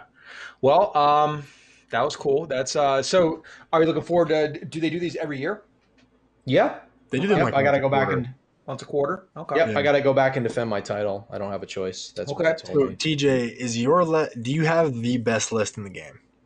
No, definitely not. I mean, the best. What do you? Because we talked about best after our game. What's a bad matchup for your list? Admech. Really? Just a gunline list that just stands there and shoots. Now I can win against that if I go first, but if he goes first and he has a really superb turn, I could be in a lot of problems. Yeah, we played that before. I mean, Magnus on an average day could definitely die versus Admech. Yeah, or he could just stand there and do nothing. Yep. We've seen that. That's cool. So do you have any more? So I know you're coming to my RTT after Thanksgiving. Do you have any other events? Cool. They just canceled the Ohio GT. Yeah, no, I'm in their Discord. Yeah. So yeah, okay. So I'm gonna try to see if I can find something this weekend, but probably not. Okay. All right. And then we got Fight Before Christmas. That is going to be massive. Where's that? That's in Adventure Games. That dice that you have. Oh, the Adventure dice. Ooh. Yep, the Adventure dice. So we've got Juice. We got Juice, Sean Naden, Brad Chester. Just a ton of big names coming. Anthony's coming there too. Yep. There we go. Anthony's going to be there. It's going to be crazy. When is that? December 15th. Okay, so that's like it can't be the 15th because 13th. Sorry. Okay. So the very next week. Okay. Yeah. The week after your event. Yeah. Okay, that's cool. That'll be exciting. I'll definitely have to talk to you guys after that. It seems like I said, Connor, man, we can probably do this every week. It'd be pretty fun. I mean, it's going to be the same list because we're not getting the Death Guard book. The Death Guard book won't be legal before that comes out. Right. So we'll just be running what we got. So, Anthony, now you know. It's excellent. Well, congrats, man. Thanks. Congrats. I appreciate it. I had a great time. It was tons of fun playing everybody. If you guys have any questions about his list, make sure if you're in Art of War Discord, ask them in the Art of War Chaos channel. TJ's always there answering questions, or during clinics I guess it's different days now. It used to be it used to be Thursday, but now with the dual hosts, it could be different days. So it's Wednesday this week. It's actually tomorrow. Okay. If you're not signed up to Art of War, getting just in the Discord is pretty inexpensive. So I highly recommend that. And Art of War is moving to a brand new website, so we're eventually getting off Facebook. I know a lot of people don't like Facebook for a wide variety of reasons. So it's a great community. We chat there all day long. Some armies are more prolific in chatting than others. But definitely, you want to talk. The Eldar chat and the Eldar's pretty popping, man. Eldar's popping. Chaos is usually pretty popping. Yeah. I'm usually making jokes in all the channels. So and then the Space Marine one's always popping because Space Marines. Yeah, because we play Blood Angels, stuff like that. I play Blood Angels Admech, and I used to play Eldar, but I can't right now. they're in a sad place, man. So they have some interesting Shadow Specters are good, but that's one thing. But yeah, Eldar, full sad. Waiting for a codex. Mm-hmm. So I know Connor has to drop. TJ, you're welcome to stay.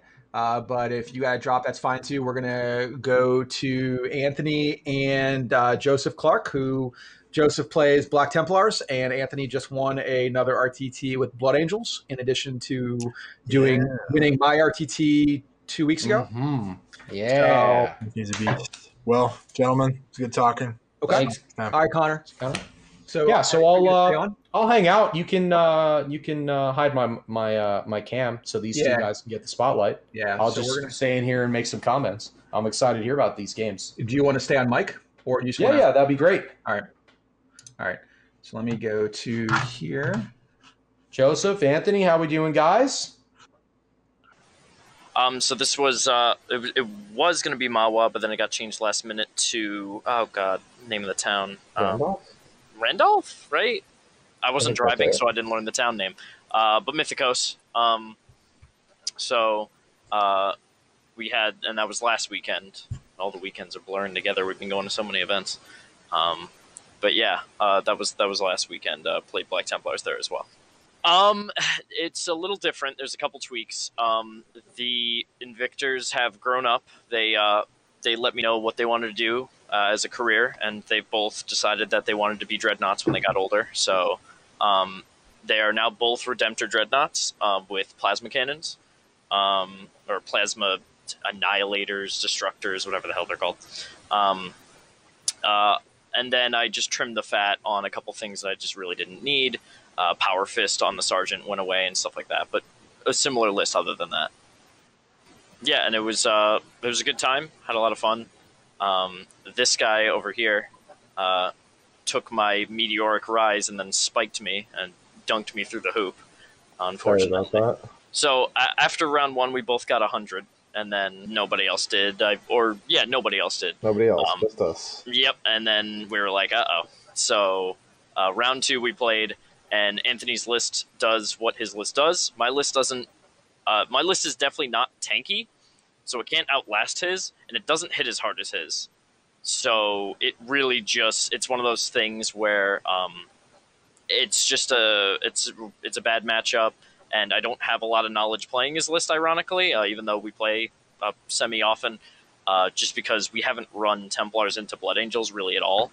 We've run my other armies into him, and him playing other armies into Templars, but that specific matchup we haven't run a lot. So, can you hear me? Am I good audio-wise? Okay, cool.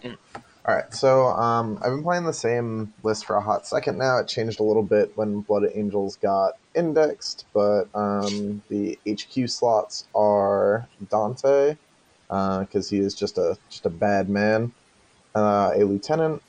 I think the combination of a captain and a lieutenant aura is not mandatory, but not mandatory, if you get what I'm saying. A lot of armies would kill for the ability to reroll hits and wounds, and I think not taking them, if you have characters that can keep up with your list, is not, it's mild trolling. It's not fully. And then my third slot is everyone knows him, they love him, the Chief Apothecary, but because he's a Blood Angel, he gets to have a jump pack and fly around. He's a little more expensive for that privilege, but it's worth doing. There's Dante is the Warlord. He has a nonsense Warlord trait that lets him always strikes first. That doesn't really matter too often. But he also gives you a CP when he's the Warlord, so that lets me put a real Warlord trait on other people. And start with essentially the same amount of CP, so he gets always strikes first, air quotes, for free.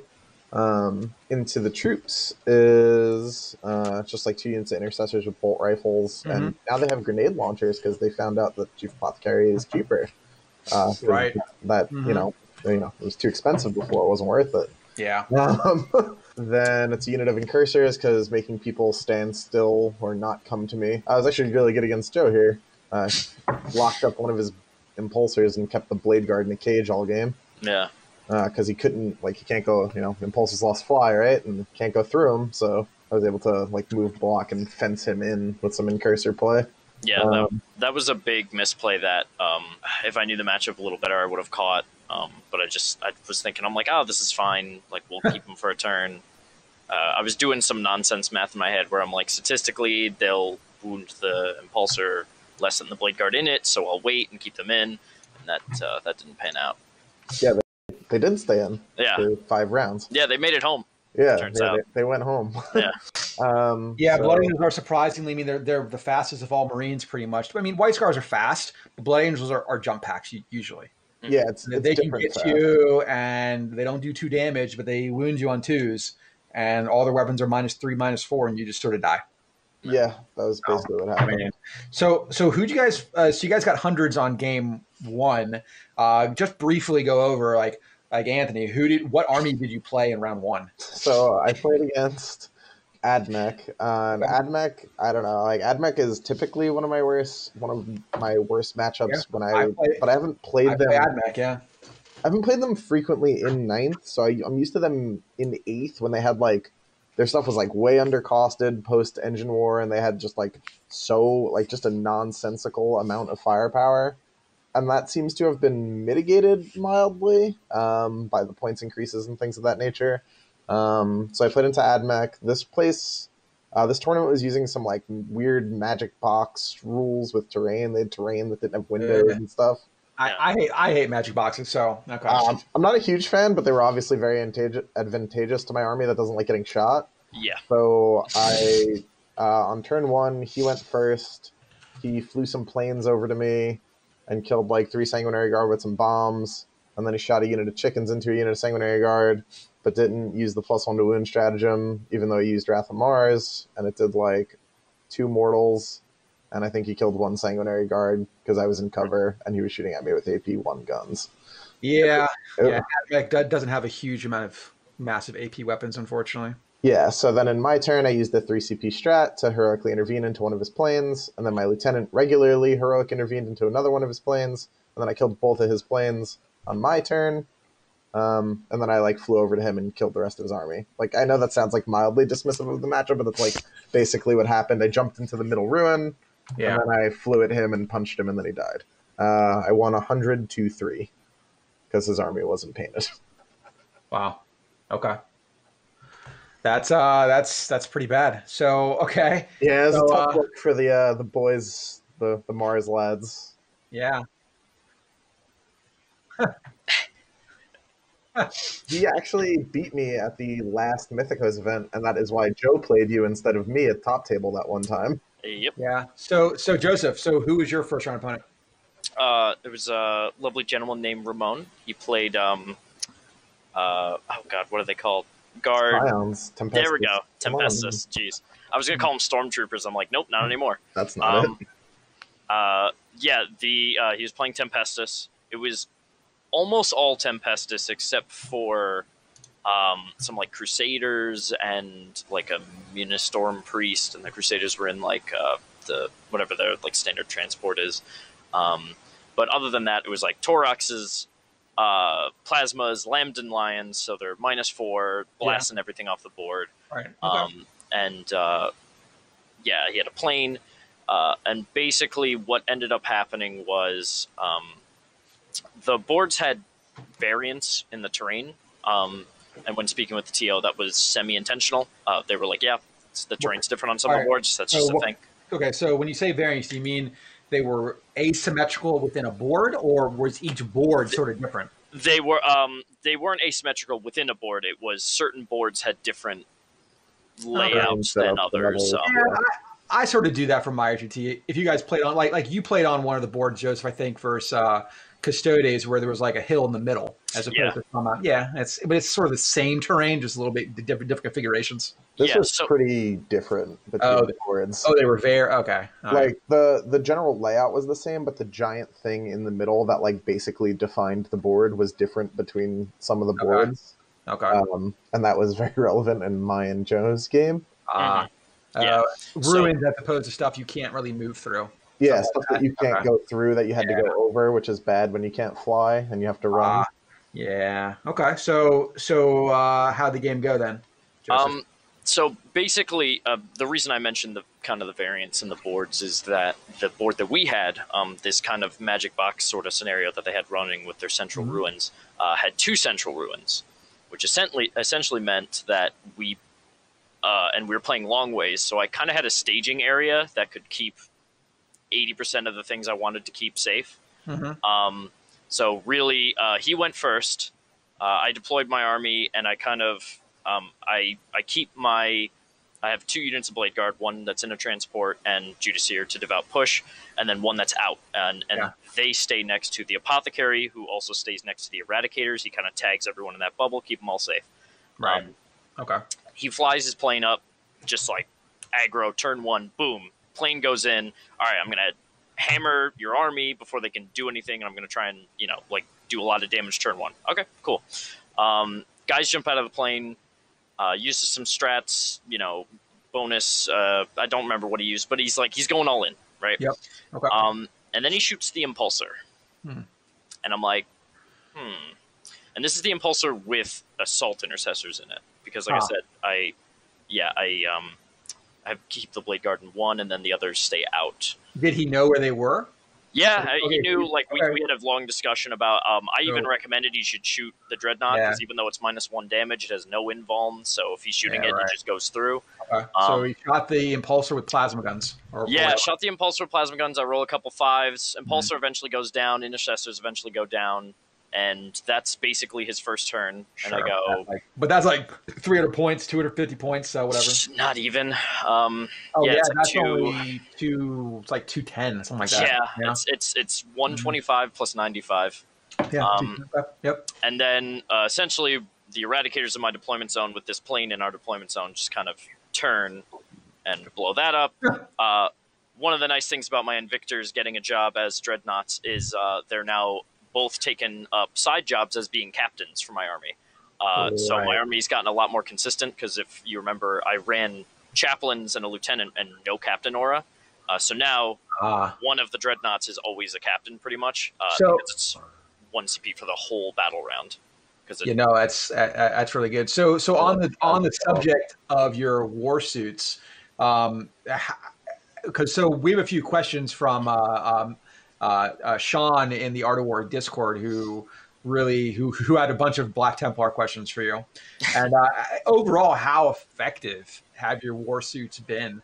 I mean, do you use them to, like, I imagine you use them to distract opponents and sort of force them, but what's your overall, like, strategy for them? The idea with the war suits was basically to push midboard and clear out an area for my devout push kind of shenanigans. Yeah. And the problem I was having is they would usually just bin it; they would just die. And I kind of had a moment where I ran Dreadnoughts in a few practice games, and that's why I ended up swapping over. But overall, I don't think they're bad. I think what I was essentially using them for was kind of a Queen's Gambit, throw it in the middle, kill this or else. Right. And if they killed it, it wasn't terrible because it was 160, so it wasn't a huge investment. And it took a lot of time to kill those things, unless you had Melta, and then just gone.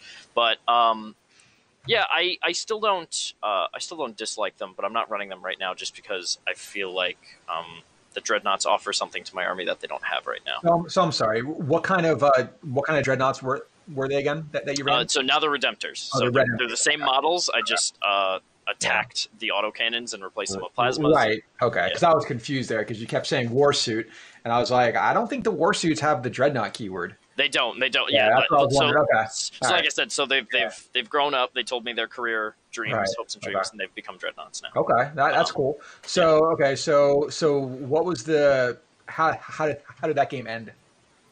The game against the Lambton Lions? Yes. It basically ended turn 1. I devout pushed into his Crusaders, and the Judiceer made them fight last. Just cut them down. The Crusaders swung into the Blade Guard, and I got to use a Vicious Riposte, which is if you roll a 6 to save, your enemy takes a mortal in melee. Which he hit me with a bunch of 15 kind of whatever attacks. Yeah, right. And then I rolled 4 6s, and that just kills a Crusader every time. Yeah, so it's an extra. Yeah, right. Okay. Yeah. Extra wounds for no reason. Yeah. Yep, for 1 CP. Yeah. So once I tied that over there, that was dead. His plasma squads, I blew up their transports with the help of the plasma annihilator because I overcharge it all the time because all it does on ones is mortals, and I don't know if you know, Black Templars don't really care about mortals. So I would overcharge it every time, do 3 damage, -5 AP turn 1. So crack his transports open, charge his dudes inside, and that was pretty much it. So what's your usual selection of secondaries? Like, what do you really like for Templars? It's funny. That's been a thing. If I've had any trouble point with the list, sometimes it's nailing those down. But I mean, oaths is oaths. We always joke, like, whenever there's a like an auto include kind of thing. We just say you start there and you work your way back. So I start with oaths, I work my way back. Getting center for me is easy, and I want to be there. So I start with oaths. Almost always there's a kill secondary that I'm trying to take. It depends on army. Abhor the Witch is always a good one if I can get it, or if I can go for it. Right. But in the Lambden Lions game, I took Headhunter because he had 7 characters that were all just tiny. Toughness 3, 4 wounds, no save, basically. Yeah. So basically by turn 2 or 3, I'm just going like this and flicking them off the board with my Templars, and then it's usually a toss up between. I was taking deploy a lot in the past. I've recently been shying away from that. There have been a lot of times where it's put me in positioning areas that I didn't want to be in, and I didn't like it. And then engage, I've found, is pretty consistent in my army, to spread out, but not necessarily in the enemy's deployment zone to get that that action ping.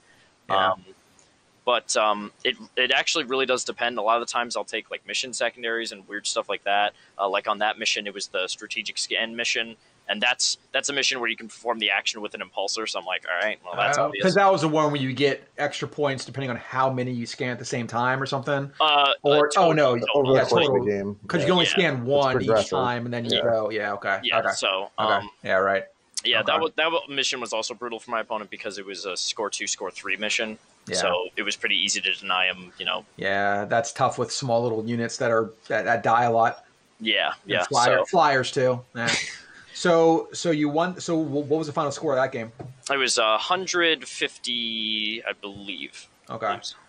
Let me check the final number though. I should have it here. Good. That's pretty good though. So then you both got 100s. That's pretty tough. Dude, 100 is yeah. So then you guys went into round 2. This is the one that had direct assault as a secondary, right? Did either of you hold the middle? Or was that? No. I'm sorry. I'm thinking of TJ's tournament. I forgot. You guys are a different event entirely. Yeah. For us, the second round was like a Dawn of War deployment. Okay. Raise, I think it was. I believe so. It was one neither of us even thought about taking. So yeah, I looked at it, laughed, and then we started deploying. Yep. Yeah. I think it was Raise. Mm-hmm. So I don't think, as you explained to me at my tournament, not a lot of people know what Devout Push is. So can you explain Devout Push? It's funny. We've actually we've had researchers in the lab, and it's actually gotten better due to Canticle of Hate, since that increases pile-ins. So the scientists have been hard at work on that.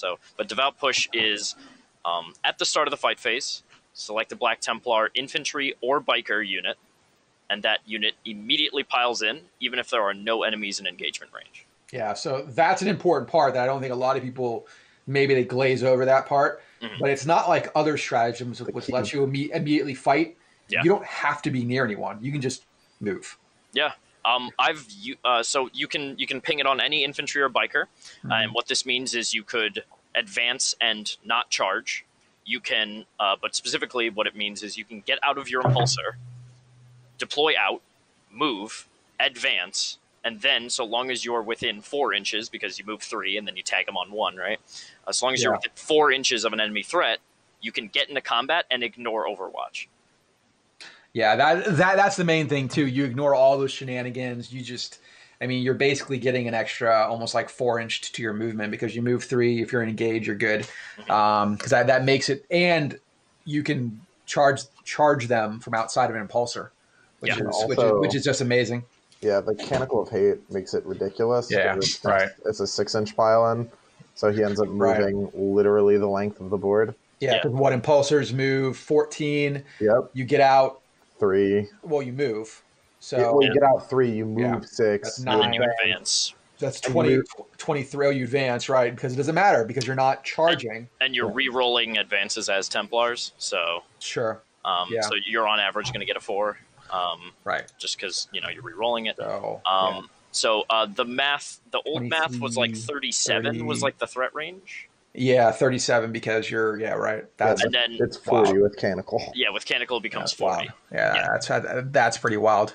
Which is, so, and it's not like Assault Intercessors that are tagging you. It can be, but most of the time it's Blade Guard and the Judici are usually like right behind them. And he can't get into the combat because you can't devout push twice, but he's right there. Sure, So, sure. It's So, yeah, that's a huge. If people don't know that's going to happen, I mean, I saw you do that at the RTT here. Is that they just didn't expect it, and all of a sudden you're into their line turn one. It's just like versus Nids. That was pretty bad. So okay, so you guys playing around to your 200 point players. So Joseph, what went wrong? Let's go with a VH1 behind the music type thing. You rose to the top. Where did it all fall apart? I basically made the classic mistake that people make against my army and Anthony's army all the time, where I underestimated the movement potential, and I was like, and I moved some stuff mid-board, and I was like, this should be safe, and this should be okay. I did castle up, and that actually ended up making it less of a stomp, because of the kind of bottom left castle that I picked ended up letting a lot of units that probably would not have survived survive. And ended up like killing Dante and scoring a couple things here and there. But really, what the two main mistakes was the Smash Chaplain, as I affectionately call him. Smash Chaplain moved up too far mid and just got tagged gone by Sanguinary Guard, and that was too big of a loss to lose. Well, that's the problem too. It's like a Blade Guard where people underestimate the fact that one Sanguinary Guard can kill a character. Just one of them. They got 5 attacks, winning on 2s. 2 straight damage, -3, -4 AP. It's really bad. Yeah. So, and a lot of people don't realize that, Blood Angels now, because there is no Feel No Pain banner currently, they're all 14-inch movement.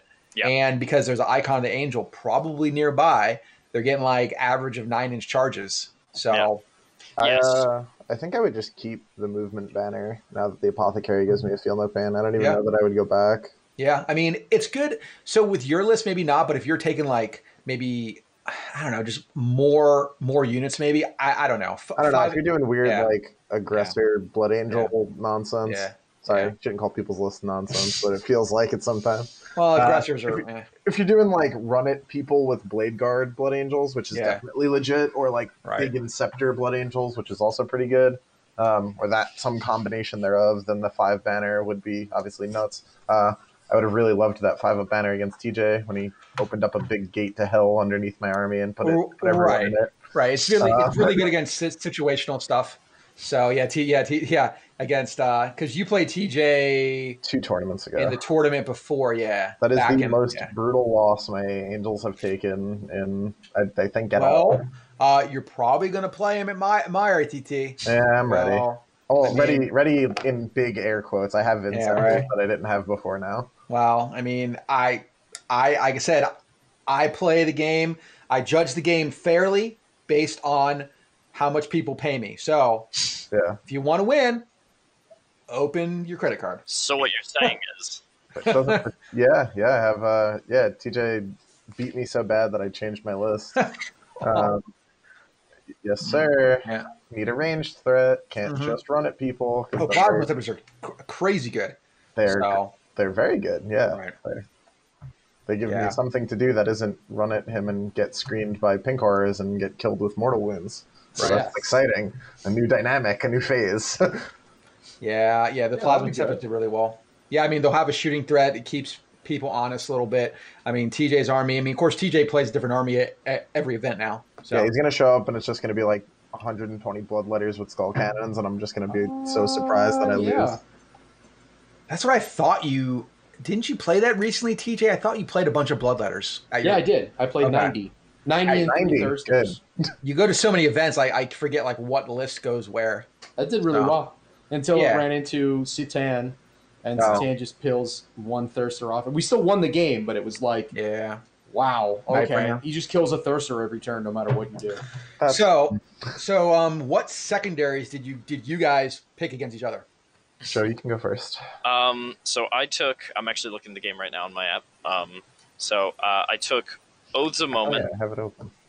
Engage and Deploy, and Deploy actually ended up being a huge mistake. And I mean, I can just read off yours because I got it right here. But Anthony took Linebreaker, Oaths, and Assassinate. Okay. And in hindsight, oftentimes, this is a problem when you play with somebody a lot and you hear them talk up their own army. Oftentimes he will laugh when someone takes assassinate because he's like, oh, there's no way you're killing my characters, right? But I actually ended up killing 2 in a game that was like already lost at that point. Yeah. And so if the game was played better and whatever, I think in hindsight I would have ran assassinate, but yeah, I ran oaths, got 5 on that, engaged for 7, and then scramblers was nothing. Yeah, it's tough. Mm-hmm. And what was the final score in that game? Because I imagine the game ended up with you guys seeing who would kill each other first, and he just killed you quicker. Yeah, it was. I had him boxed out pretty hard, which shut off his primary, which was brutal. Yeah. And because I was able to like pin him in this corner, I literally charged his impulsor with inceptors and incursors, and put him in a cage for 5 turns. Like those units didn't do anything else; they just stood around an impulsor and like flicked its wheels. Well, 5 turns. I mean, ninth edition is incredibly based on holding those objectives. So if you get the other person in position where they can't get out, because if they get out, you just kill them. I mean, you pretty much already won already. Disembark. Yeah, exactly. So that end score was... It was 32 to 100. Oh, yeah, there you go. Yeah. That's not good. No.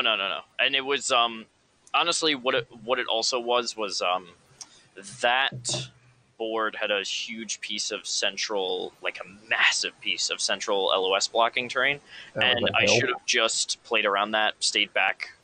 Was it like a giant rock or something, or what was it? Basically. Yeah, it was like this massive hill that it was like a multi-tiered hill thing, and it took up just like 70% of the mid board.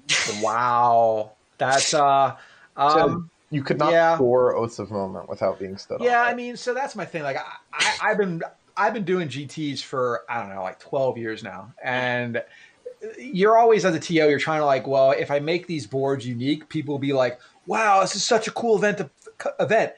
Yeah, but the problem is, and I'm not saying the TO did anything wrong here, but from my perspective, it's that the people looking at the board are the ones who are saying, wow, this is super cool. The people playing on the board are saying, man. Yeah. Yeah, I mean, I was massively aided by that being that way, and I was still a bit like, but I mean, like, I say this early and often too, like, Mythicos, where they put on this event, puts on, like, some of the best events I've been to. They're super passionate. Yeah. They're great guys. This was just a bit of a, like, guys, what are we doing here, man? Oh, yeah. It's cool there's a reason.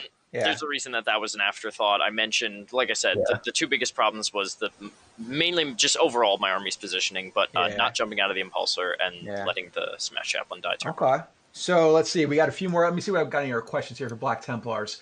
Yep. So do you think there's any like validity to using Crusader squads now, or is it just all Primaris? You know, it's funny. The problem is, right? With 2 wounds. I mean, they're 2 wounds. Yeah, so I've done this math in my head and kind of like mulled it over a bunch of times. Okay. The problem is, right, is like the things you're losing for not being Primaris is not, you know, the one attack, right? Because that's like that's a big deal. Look at. Yeah. What you're losing is access to just like every stratagem in the book. Yeah, you can't get transhuman anymore. No transhuman, no gene rot might. Yeah, no gene rot. Yeah. And then also not being able to get into an impulsor, and I think impulsors are still super good even after all the nerfs and whatever. Yeah, they're okay. And I would take an impulsor over a Rhino, over Land Raider any day. Well, so my thing is, it's not necessarily that the impulsor is better than the Rhino; it's that the units that go into those units are way better. So like, if Blade Guard could go into Rhinos, I would definitely consider a Rhino because it's 50 points cheaper, and you could take like Rhino behind a wall and then take an impulsor for the unit that's going to do the tricks. Maybe, I don't know, but anyway, it's the fact that no really heavy hitters go into Rhinos. So. Yeah, and so you start there, right? And it's like, all right, so for 5 points, right? Because you know, 5 men, whatever, or 1 point each, however you want to look at it. I look at it in how I typically run my list, which is 5 men, because I hate extended coherency. So for 5 points, definitely, yeah, I am giving up all these stratagems and an attack and support through various different vehicle choices and stuff like that. I don't think it's worth it. I could be wrong. There could be a list that runs 16 Crusaders and a Land Raider Crusader. I kind of doubt it. I think those days are in 4th edition, and that's where they're going to stay. Yeah, yeah, definitely. I mean, I love like the giant horde spam of like infantry upon infantry. Like the tide of Templars. I don't think that we're going to see that. No. I think there is an argument out of it. If you have 5 points, right? If you have 5 points, you got to float in your list, and you have a unit that's just going to sit backfield and do an objective. Sure, do that. Yeah. So, what are your thoughts on Grimaldus versus a normal chaplain? Versus chaplain in general. I don't really know what they changed his rules to, but I remember he's a master of sanctity, right? Technically, oh boy, this is a whole thing. So technically, right now, he doesn't have the master of sanctity keyword. That seems to be a misprint. That's because terrible. The Black Templar FAQ was rife with misprints. Right now, his name is misspelled in the point section. It says Grimalis. It's real bad. So technically, right now, he's not a master of sanctity. So technically, rules as written, you could run a master of sanctity and him. That would be super good. I'm not doing that because I'm sure any day now there's going to be an article where they're like, whoops. Right. They already fixed the FAQ and like re-added the super doctrine because that was missing. Oh. But they didn't fix that. That's weird because he's like the Astorath of Black Templars. He's like the leader of the chaplains. Yeah, he's it's other than Helbrecht, right? That's him. So right now, if you're gonna run it rules as written, there's some jank where you can take 2 Masters of Sanctity. I'm not doing it because I'm not going to rely on that because I think that's a lot of chaplains too. It's a lot of chaplains, but ironically, you already have 2. Me and Anthony have had this discussion. The Templars have access to a litany where you make your chaplain a lieutenant. Oh, that's right. You have special litanies, don't you? Still? Yes. Yeah. We have a whole list of Okay. You can get a 5-up Feel No Pain, which is what the guy who was running the 10-man Terminator blob. So that's what he was doing. He was chucking that on them. So now you have basically Blight Lords with storm shields. And so you have like some stuff with that.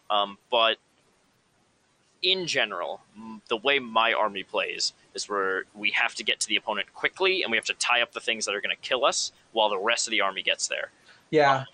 And Grimaldus is just not fast enough typically. My other problem with him is he's 4 wounds. So he's only 4. He's 4 wounds. So if he's even just slightly caught out, he'll just get ripped apart. Maybe maybe it's not a typo that he's not a master of sanctity because 4 wounds generally means you're a basic character, whereas Astorath has 5 wounds. So I would agree, except that in 8th edition he was. Yeah, he was. I know. It's weird. He's only 4 wounds though. So okay. So you're a melee focused army. You're trying to get him as quick as possible.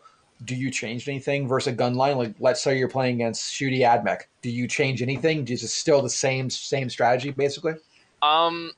It's the same strategy. Actually, in round 3, I was playing a very Shooty Eldar list. Okay, well, while we go into that then. So yeah, so you're playing a Shooty Eldar list. What do you remember was in the list? It was 3 fire prisms, doing the stratagem to shoot, through the 1, and then getting rerolls on everything. Yep.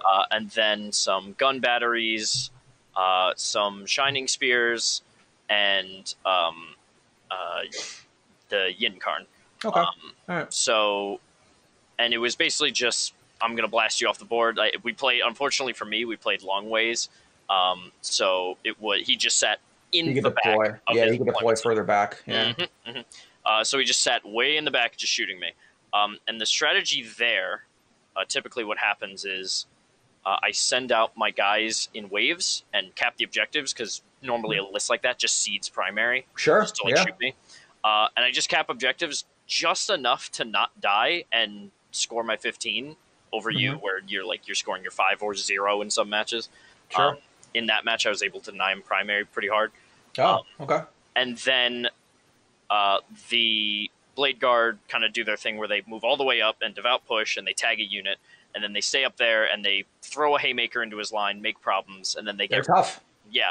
But what ends up happening, what ended up happening that game, and what ends up happening most is against like these dedicated gun lines with a bad deployment where I don't have enough damage consistently to just like punch through everything. Yeah.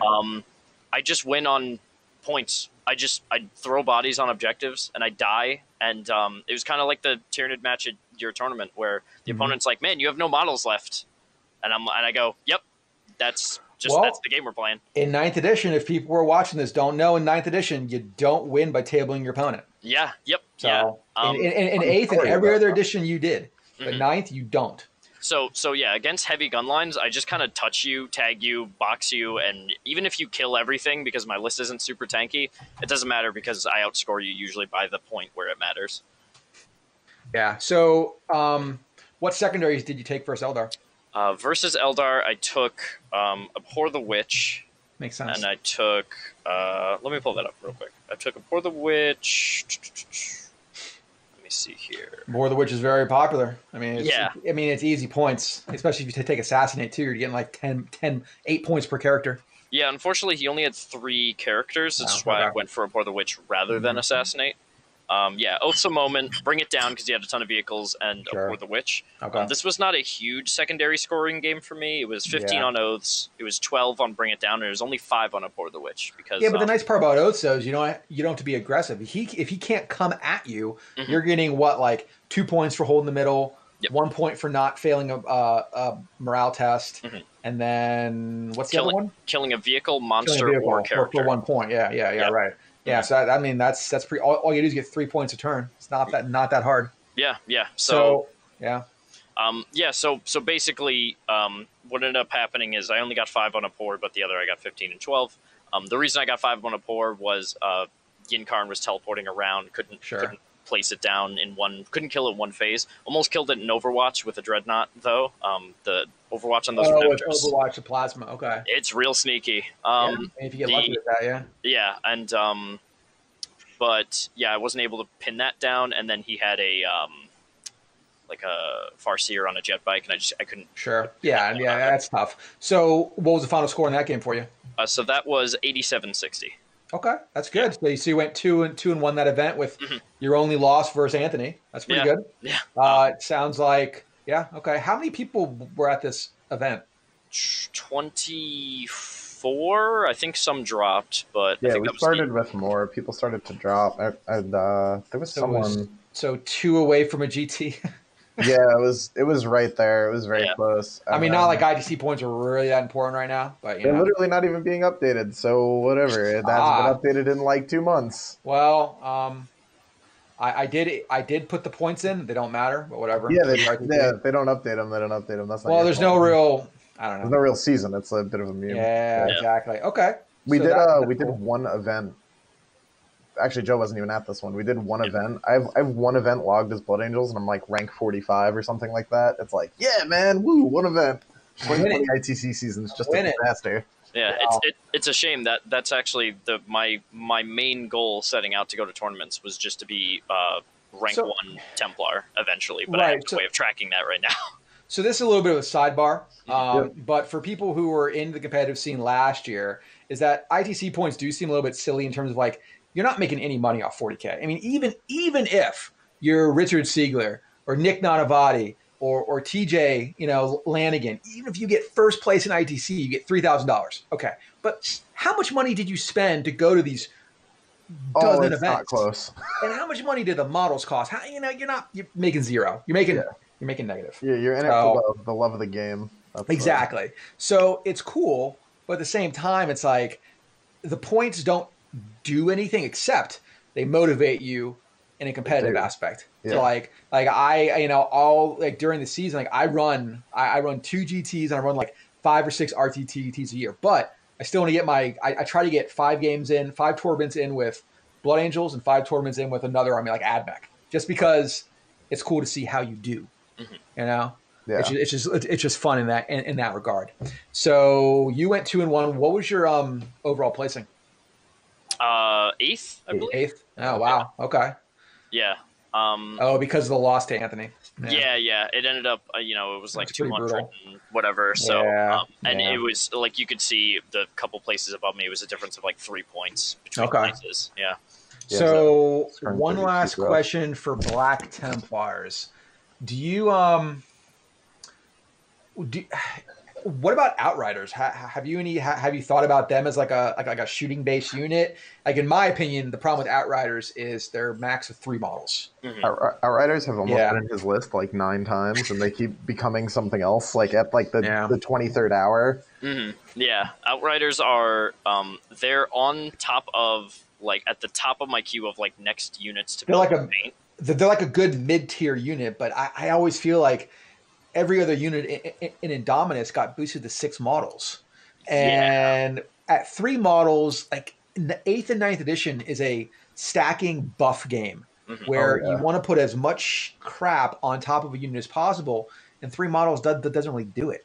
It's also They're big too. In armies where like White Scars we can get bonus damage on them, or Blood Angels where you get +1 to wounds, Right. or not get but have +1 to wound on them. Dude, everyone has access to +1 to wound these days. It's the community Chaplain. bicycle. Everyone got it. Yeah, technically I could give them +1 to wound with my chaplain, and it's pretty consistent. But the reason I don't end up picking them is I just don't think they hit hard enough. Yeah. Same here. And in my list, I have plenty of bodies that can spread out, tag an objective, bad touch a unit, whatever. Like I have that in droves. I prefer normal bikes. I mean, they have almost the same firepower. They're a way smaller base, and they have 3 wounds. I mean, I've already with the 2 biker chaplains that I run as my my HQs. I love those. Run into movement. Oh, I love them too. But I've already run into movement snafus with terrain and stuff where I'm like, oh god, like more headaches. So I think adding more bikes would just make it a nightmare for me. Yeah, it's the fact that they're on like these crazy, I don't know, 105 millimeter base, something insane. Yeah, these ovals. It's just So Anthony, you beat Black Templars round 2 because there was a massive rock in the middle of the board. That's not what I said. That's what I'm saying. I'm saying there's a massive rock in the middle of the board. You guys sent official complaints to the TO. Yeah. Kidding. So round 3, who are you facing in round 3, Anthony? So I was playing Orcs. I was playing into a list with Gaz Skull, but he was playing Death Skulls, not Goths. And it was like... Okay, well, that's a buggy list, I guess, right? Nope. It was, surprise, it was a Gorkanaut, a big orc vehicle thing, because they have wacky names. I never know what they're called. There is, I believe, if you combine 3 random words, you create a buggy. Yeah. This was Snaz, Waggle, Boom, Daka. Yeah, this was like large truck fortress thing. It had the steamroller on the front that makes it hit on 2s. Yeah, that's the Death Roller. Yeah, sure. See? Sure. Sounds great. Yeah, that's what I told my opponent too. He would say stuff, and I'd be like, yeah, man, sounds true. Yeah. So he had that. He had some plane that had a lot of guns and no bombs. He had some other assorted shenanigans. It was like 30 it was like 70 boys total. It was 30, 10. And then there was like a bunch of commandos and a bunch of def copters. So I took Bring It Down. Okay, that makes more sense for Def Skulls than with the Def Copters because they're all OBSEC. Yeah, they just like fly around and they like steal objectives and it's annoying. Right. Or it would have been. But they're vehicles, as I'm assuming you took, Yeah, I took Bring It Down, I took Line Breaker, and I took Oaths a Moment. And I got the first turn, and we both like deployed on the line, and we were doing that thing like where you roll off, where you like look at your opponent, you're like, all right, this is gonna get crazy. Let's see how it goes.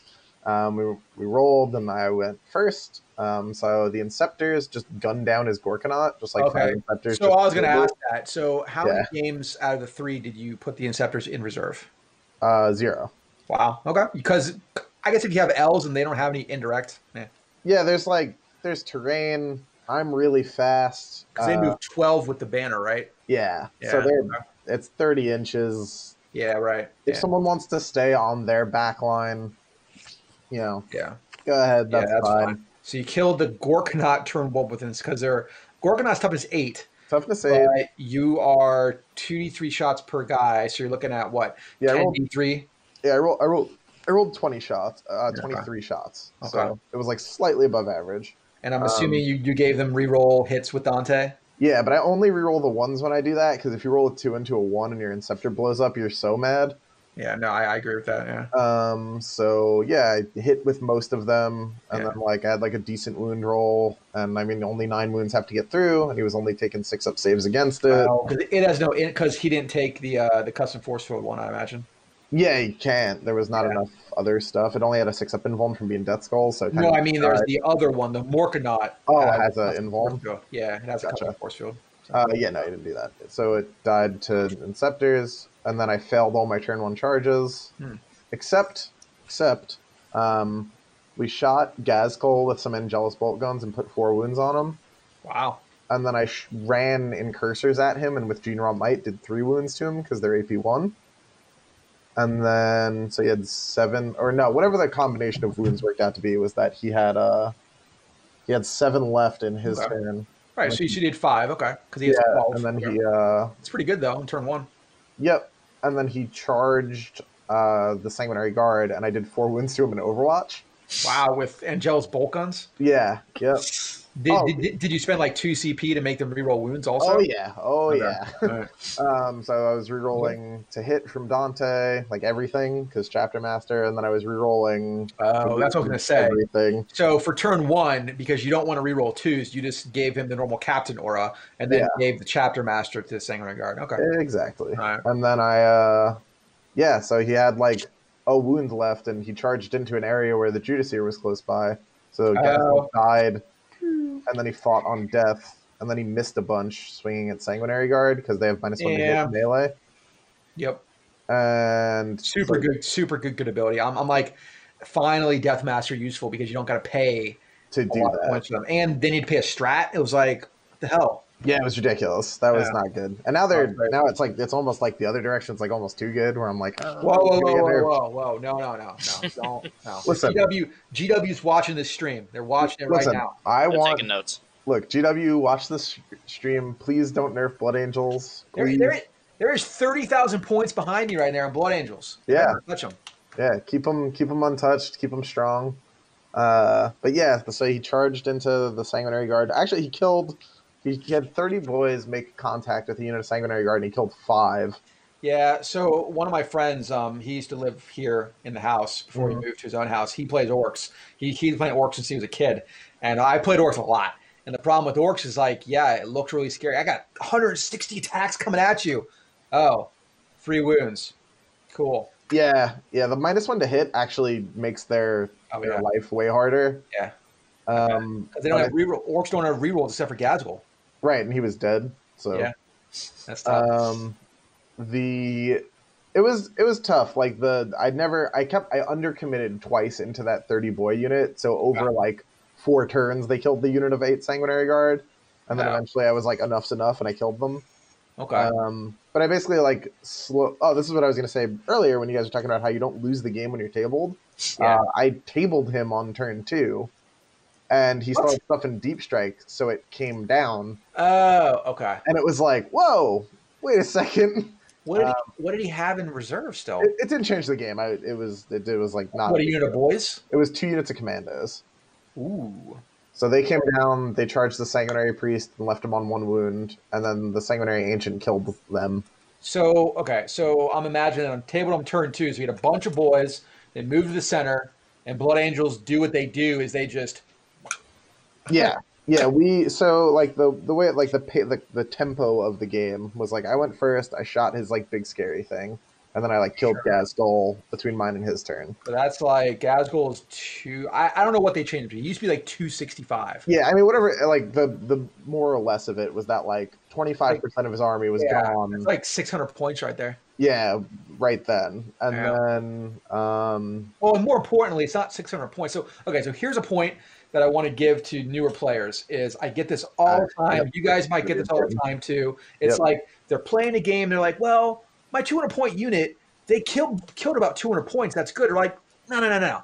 Yeah. Getting your points back is completely irrelevant. It's what did you do to cripple his battle plan? Right. Yeah. It all comes down to like the symbiosis of my army. Yeah, exactly. Is that like I kill the things that can kill the Sanguinary Guard. Exactly. And even if the rest of my army's dead, those like a unit, one 8-man unit of Sanguinary Guard with like even just one of the characters helping them, Right. you're dead.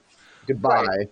Well, yeah, and that's what I've had people do. They're like, "Oh, I killed, your 300 points of incursors with my 300 point unit." I'm like, "Okay, well, you didn't kill the important shit, so Right. now you're dead." Yeah, there's a good example of that with Joe's first game. He shot at his impulsor that had assault intercessors in it, and then his important shit killed him. Yeah, exactly. It happens to me all the time, and that's like Joe actually made a pretty good reference to it earlier.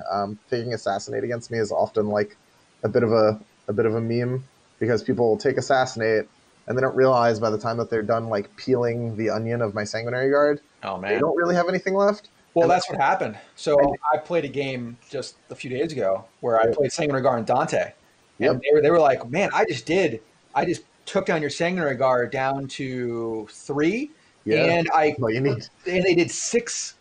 They put Dante down to 1 wound. I think he has 7 wounds. He has 6, so 6. probably They did 5 wounds to him. They're like, "Man, I did so many wounds." I'm like, "Okay, well, Corbulo heals Dante. Corbulo heals Sanguinary Guard. Oh. Corbulo raises Sanguinary Guard." Yeah. And by the end of the game, Dante was full. Yep. Yeah. All right.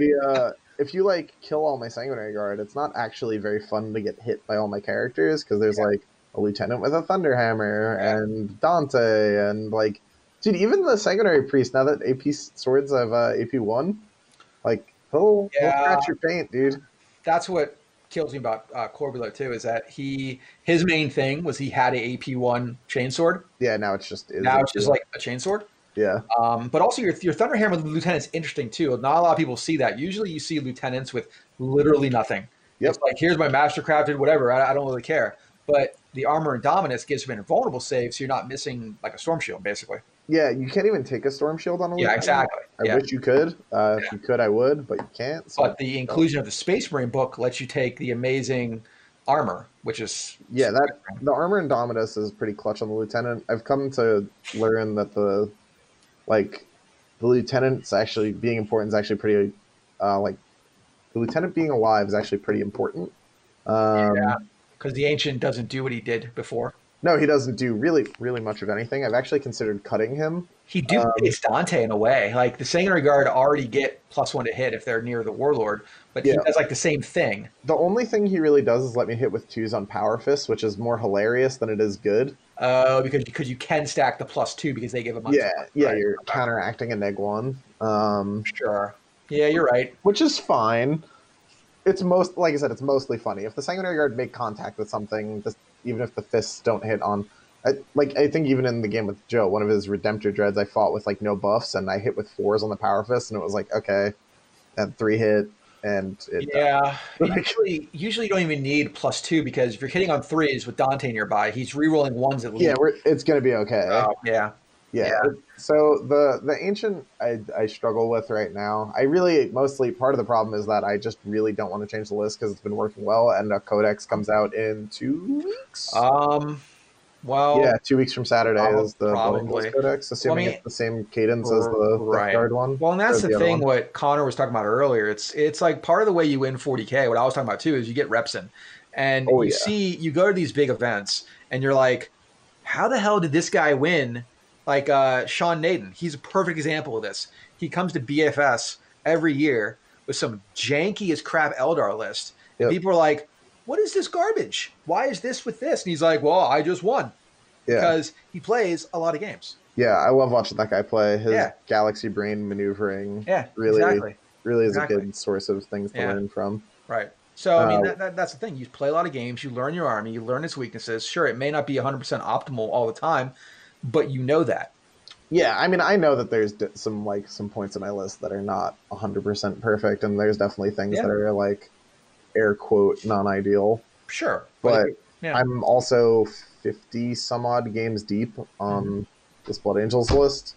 Yeah, and we're going to tournaments, and people are getting to the table and being like, "All right, so this is my second game of 9th," and it's like, oh, that's just and that's the one experience gap is rough. Well, and then that's what I'm doing for the RTT too. Again, is I'm trying to pair up people who have similar experience levels. It's not fun with only a few people. So you do what you can, you know.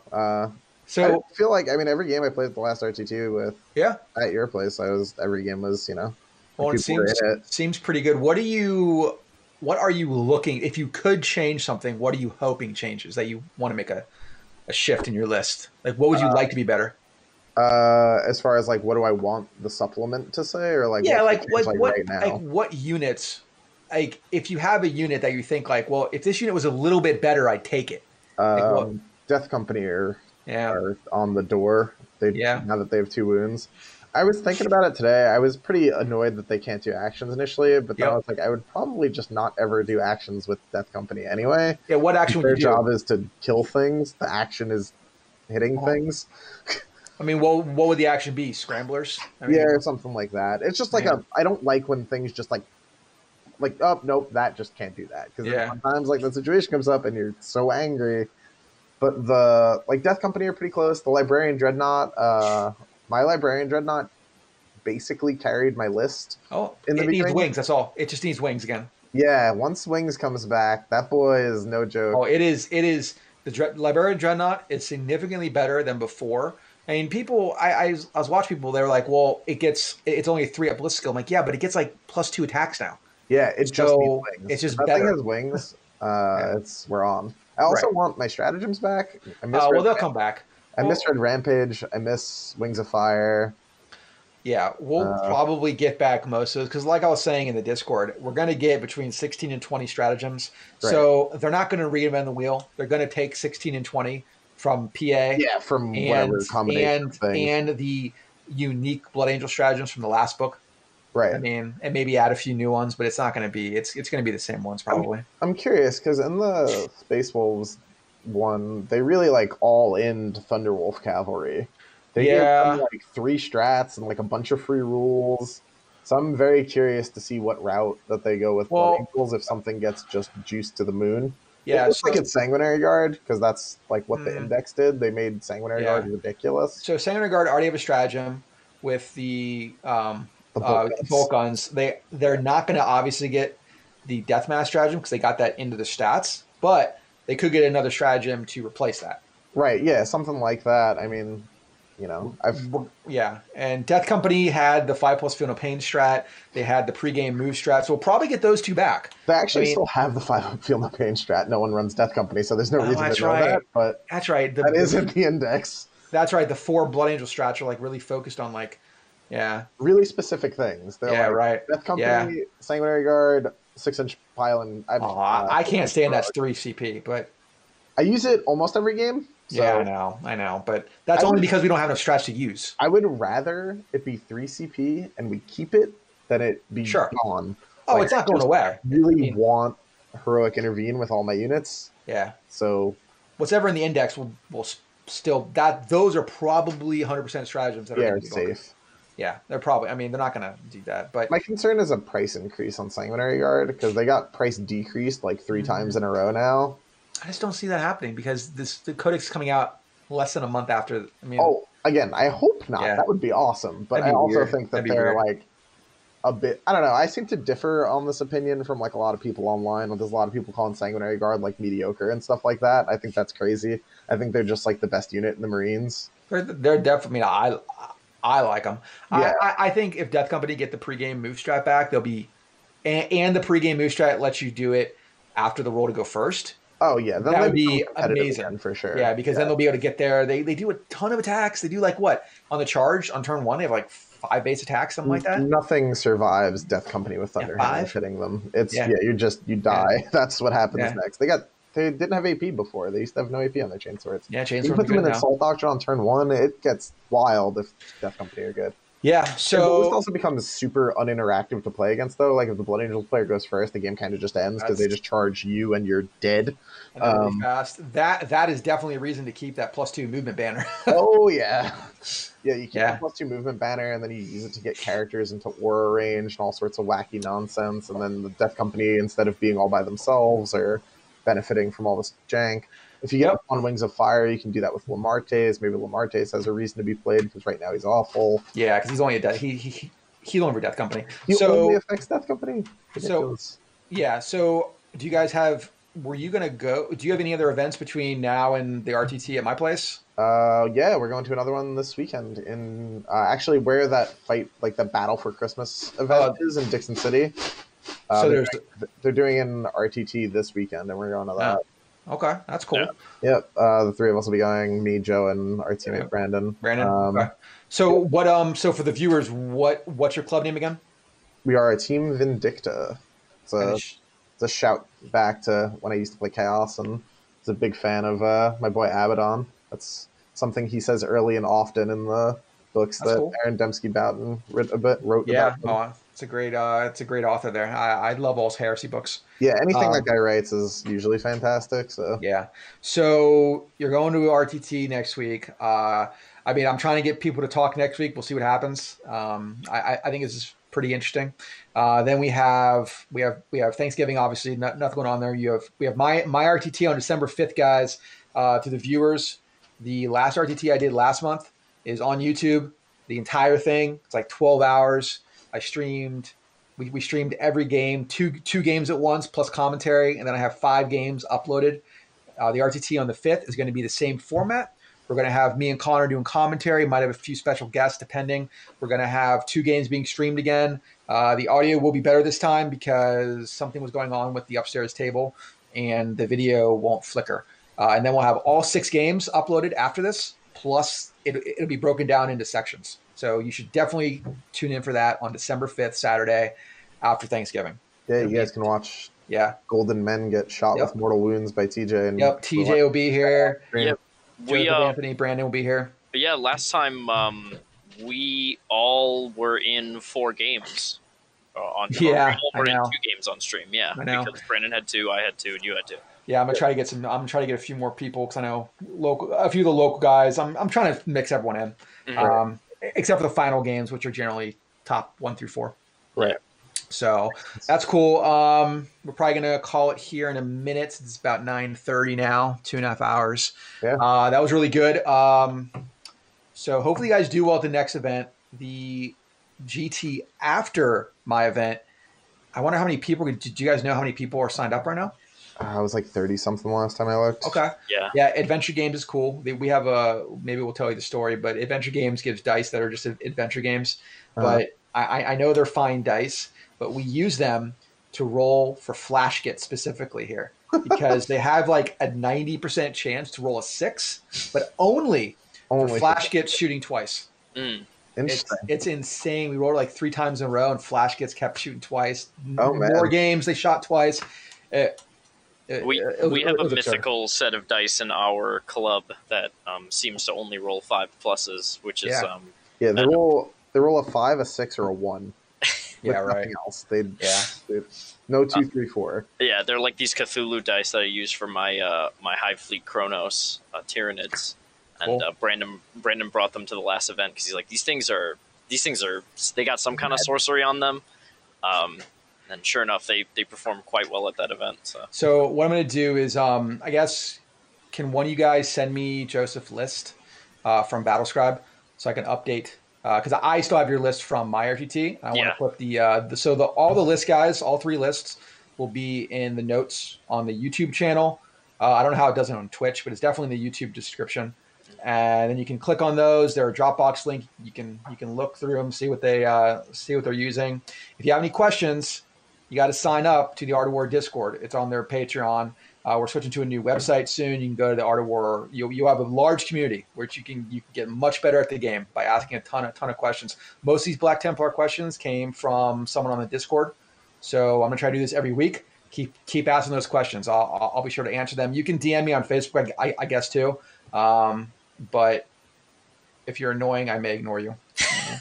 Art of War is where it's at. Art of War is how I got into the hobby because I listened to episode 7, if that is believable, because now they're on episode 66. Yeah, they play a lot. 7, where they had a player on with Morty, and I was like, I want to play that. I'm playing this game. Well, that's the best part about Art of War. Like a lot of players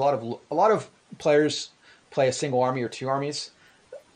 Siegler, Lennon, Perry, and Nick have like every single army. So they mix it up all the time. I mean, it's pretty amazing. So those guys put out between the stream and their podcast. The podcast, they're dedicated. I get a lot of value out of. I listen to between the Patreon episode and the regular episode. It's awesome.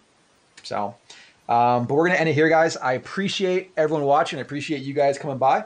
I think we can probably get you guys on next week too if you guys want to talk more. See what's going on. Maybe if you have some good opponents, especially in the final round, let them know too. We can bring them on too.